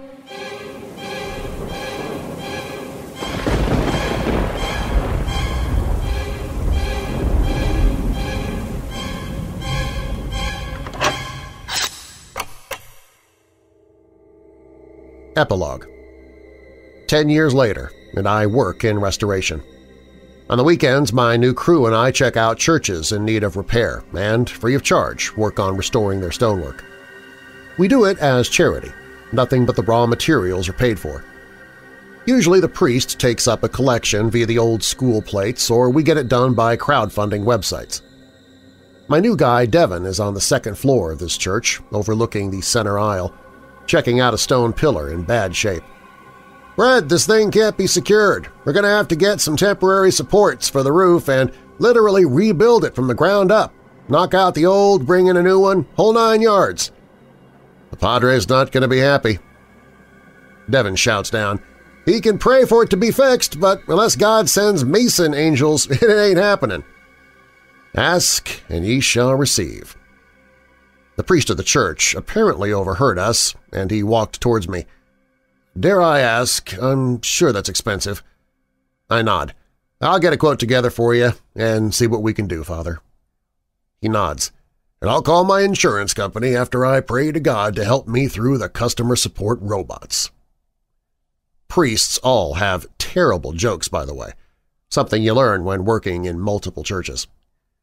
My tinnitus kicks in, which I've had for the past 10 years. I wish it was the normal sort, where you hear a high-pitched ringing. It's not, though. It's a high-pitched scream, the sort I heard when Belial was cast out. I pull out some eardrops, which I keep in the same bottle Chavez gave me. The screaming stops pretty quickly. The priest looks at the bottle for a moment. "Saint Enoch? Obscure." I laugh. "It was a gift from a friend of mine, Timothy." The priest nods. "Ah, that makes sense that he's named Timothy." I look to the priest oddly. "Well, why does that make sense?" The priest smiles at me. "Well, my boy, Timothy means follower of God." I smile and nod. "Yeah, that's him." One of the nuns runs up to us. "Father, something's happening on the news in Jerusalem." The priest turns and follows her. I follow out of my newfound curiosity. We all head into a back room with a television in it. 2 other nuns are inside, glued to the television. Looks like an overhead shot of destroyed streets, and the headline reads, "Terror in the Holy Land." I see a little I-24 logo in the corner. Never heard of that channel before, personally. "I'm sure it's just hyperbole, sisters," the priest starts. The camera pans down to a group of 5 people. 3 of the group look like they're wearing a uniform of some sort. 2 are women, both blonde. The man is bald. They're wearing white, long sleeves with black vests and matching black pants. Another man is seen next to them, and it's hard to make out what he is wearing. It's red and brown and black, and I swear he could be wearing a cape or something. Short white hair on his head. The largest figure of the 5 looks like a massive man with long white hair braided down their left side, while the right side of their head seems to be shaved completely. The larger man wears what looks like white full-plate armor and a white cape with a blue accent inside of it. Suddenly the bald guy cracks his fingers and fire spews forth from his hands like he has a flamethrower under each palm. One of the sisters watching screams, and the priest tries to comfort her. The anchorman on the TV feed chimes in. "It looks like they have some kind of advanced weapons systems, and it seems attack helicopters are being called in. Oh my God!" The camera shakily changes as the white figure is suddenly in the air and a pair of white wings have unfolded from behind. In an instant, suddenly something springs from the angel's back, lands in its hand and smashes into the helicopter, destroying it in an explosion of fire before the figure flaps their wings again, blasting the debris away and diving at the next helicopter, jabbing the object that was pulled out into the helicopter closer to the camera. I lunge for the remote and hit the pause on the TV. Frozen on the screen, it's clearer to see it's not a man, but an absolute monster of a woman. In her hands is a massive sword, huge and bulky, and yet she seems to wield it without much effort. It looks like there is a blue Omega symbol on one of the shoulders of her white armor. I recall what happened to the helicopter as she swung at it, destroyed in a single blow. I remember the bloodstains of the temple as my hellish tinnitus kicks in again. I remember the gash in the floor as I spot the sword on the screen. Mike's voice echoing in my mind. This looks like one clean cut. The voice of the woman who Timothy was talking to in the temple behind the barricade, and I remember what she said over the sound of machinery. It was her, wasn't it? The daughter of Lucifer. One of the nuns asks, "Is that an angel?" My face goes pale as I realize who this is, what she can do, what she has done. She's here now, the people Timothy is trying to stop. I try to fathom if Timothy has had enough time to get ready, if we have any hope at all. The priest suddenly starts to speak behind us all, and I heard a voice in the midst of the four beasts, and I looked, and behold, he points at the screen ominously, his hand shaking. A pale horse, and his name that sat on him was Death, and hell followed with him.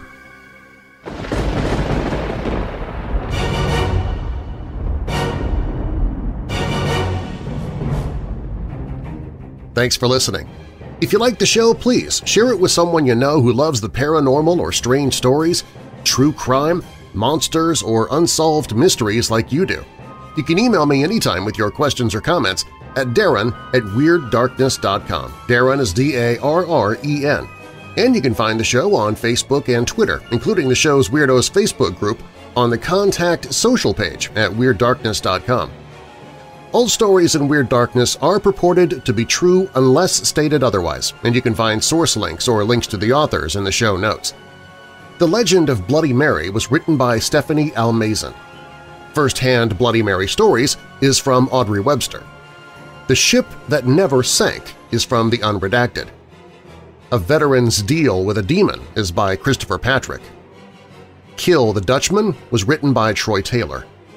And La Llorona, the Weeping Woman, was written by Gina DeMuro. The fictional story, The Creepypasta Restoration, was written by Jordan Eelbert. Again, you can find links to these stories in the show notes. Weird Darkness is a production and trademark of Marlar House Productions. And now that we're coming out of the dark, I'll leave you with a little light. 1 John 4, verse 7. Dear friends, let us love one another, for love comes from God. Everyone who loves has been born of God and knows God. And a final thought from Maya Angelou. We delight in the beauty of the butterfly, but rarely admit the changes it has gone through to achieve that beauty. I'm Darren Marlar. Thank you for joining me in the Weird Darkness.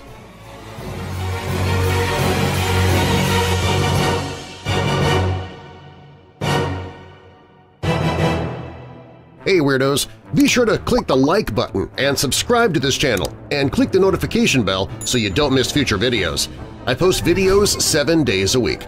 And while you're at it, spread the darkness by sharing this video with someone you know who loves all things strange and macabre. If you want to listen to the podcast, you can find it at WeirdDarkness.com/listen.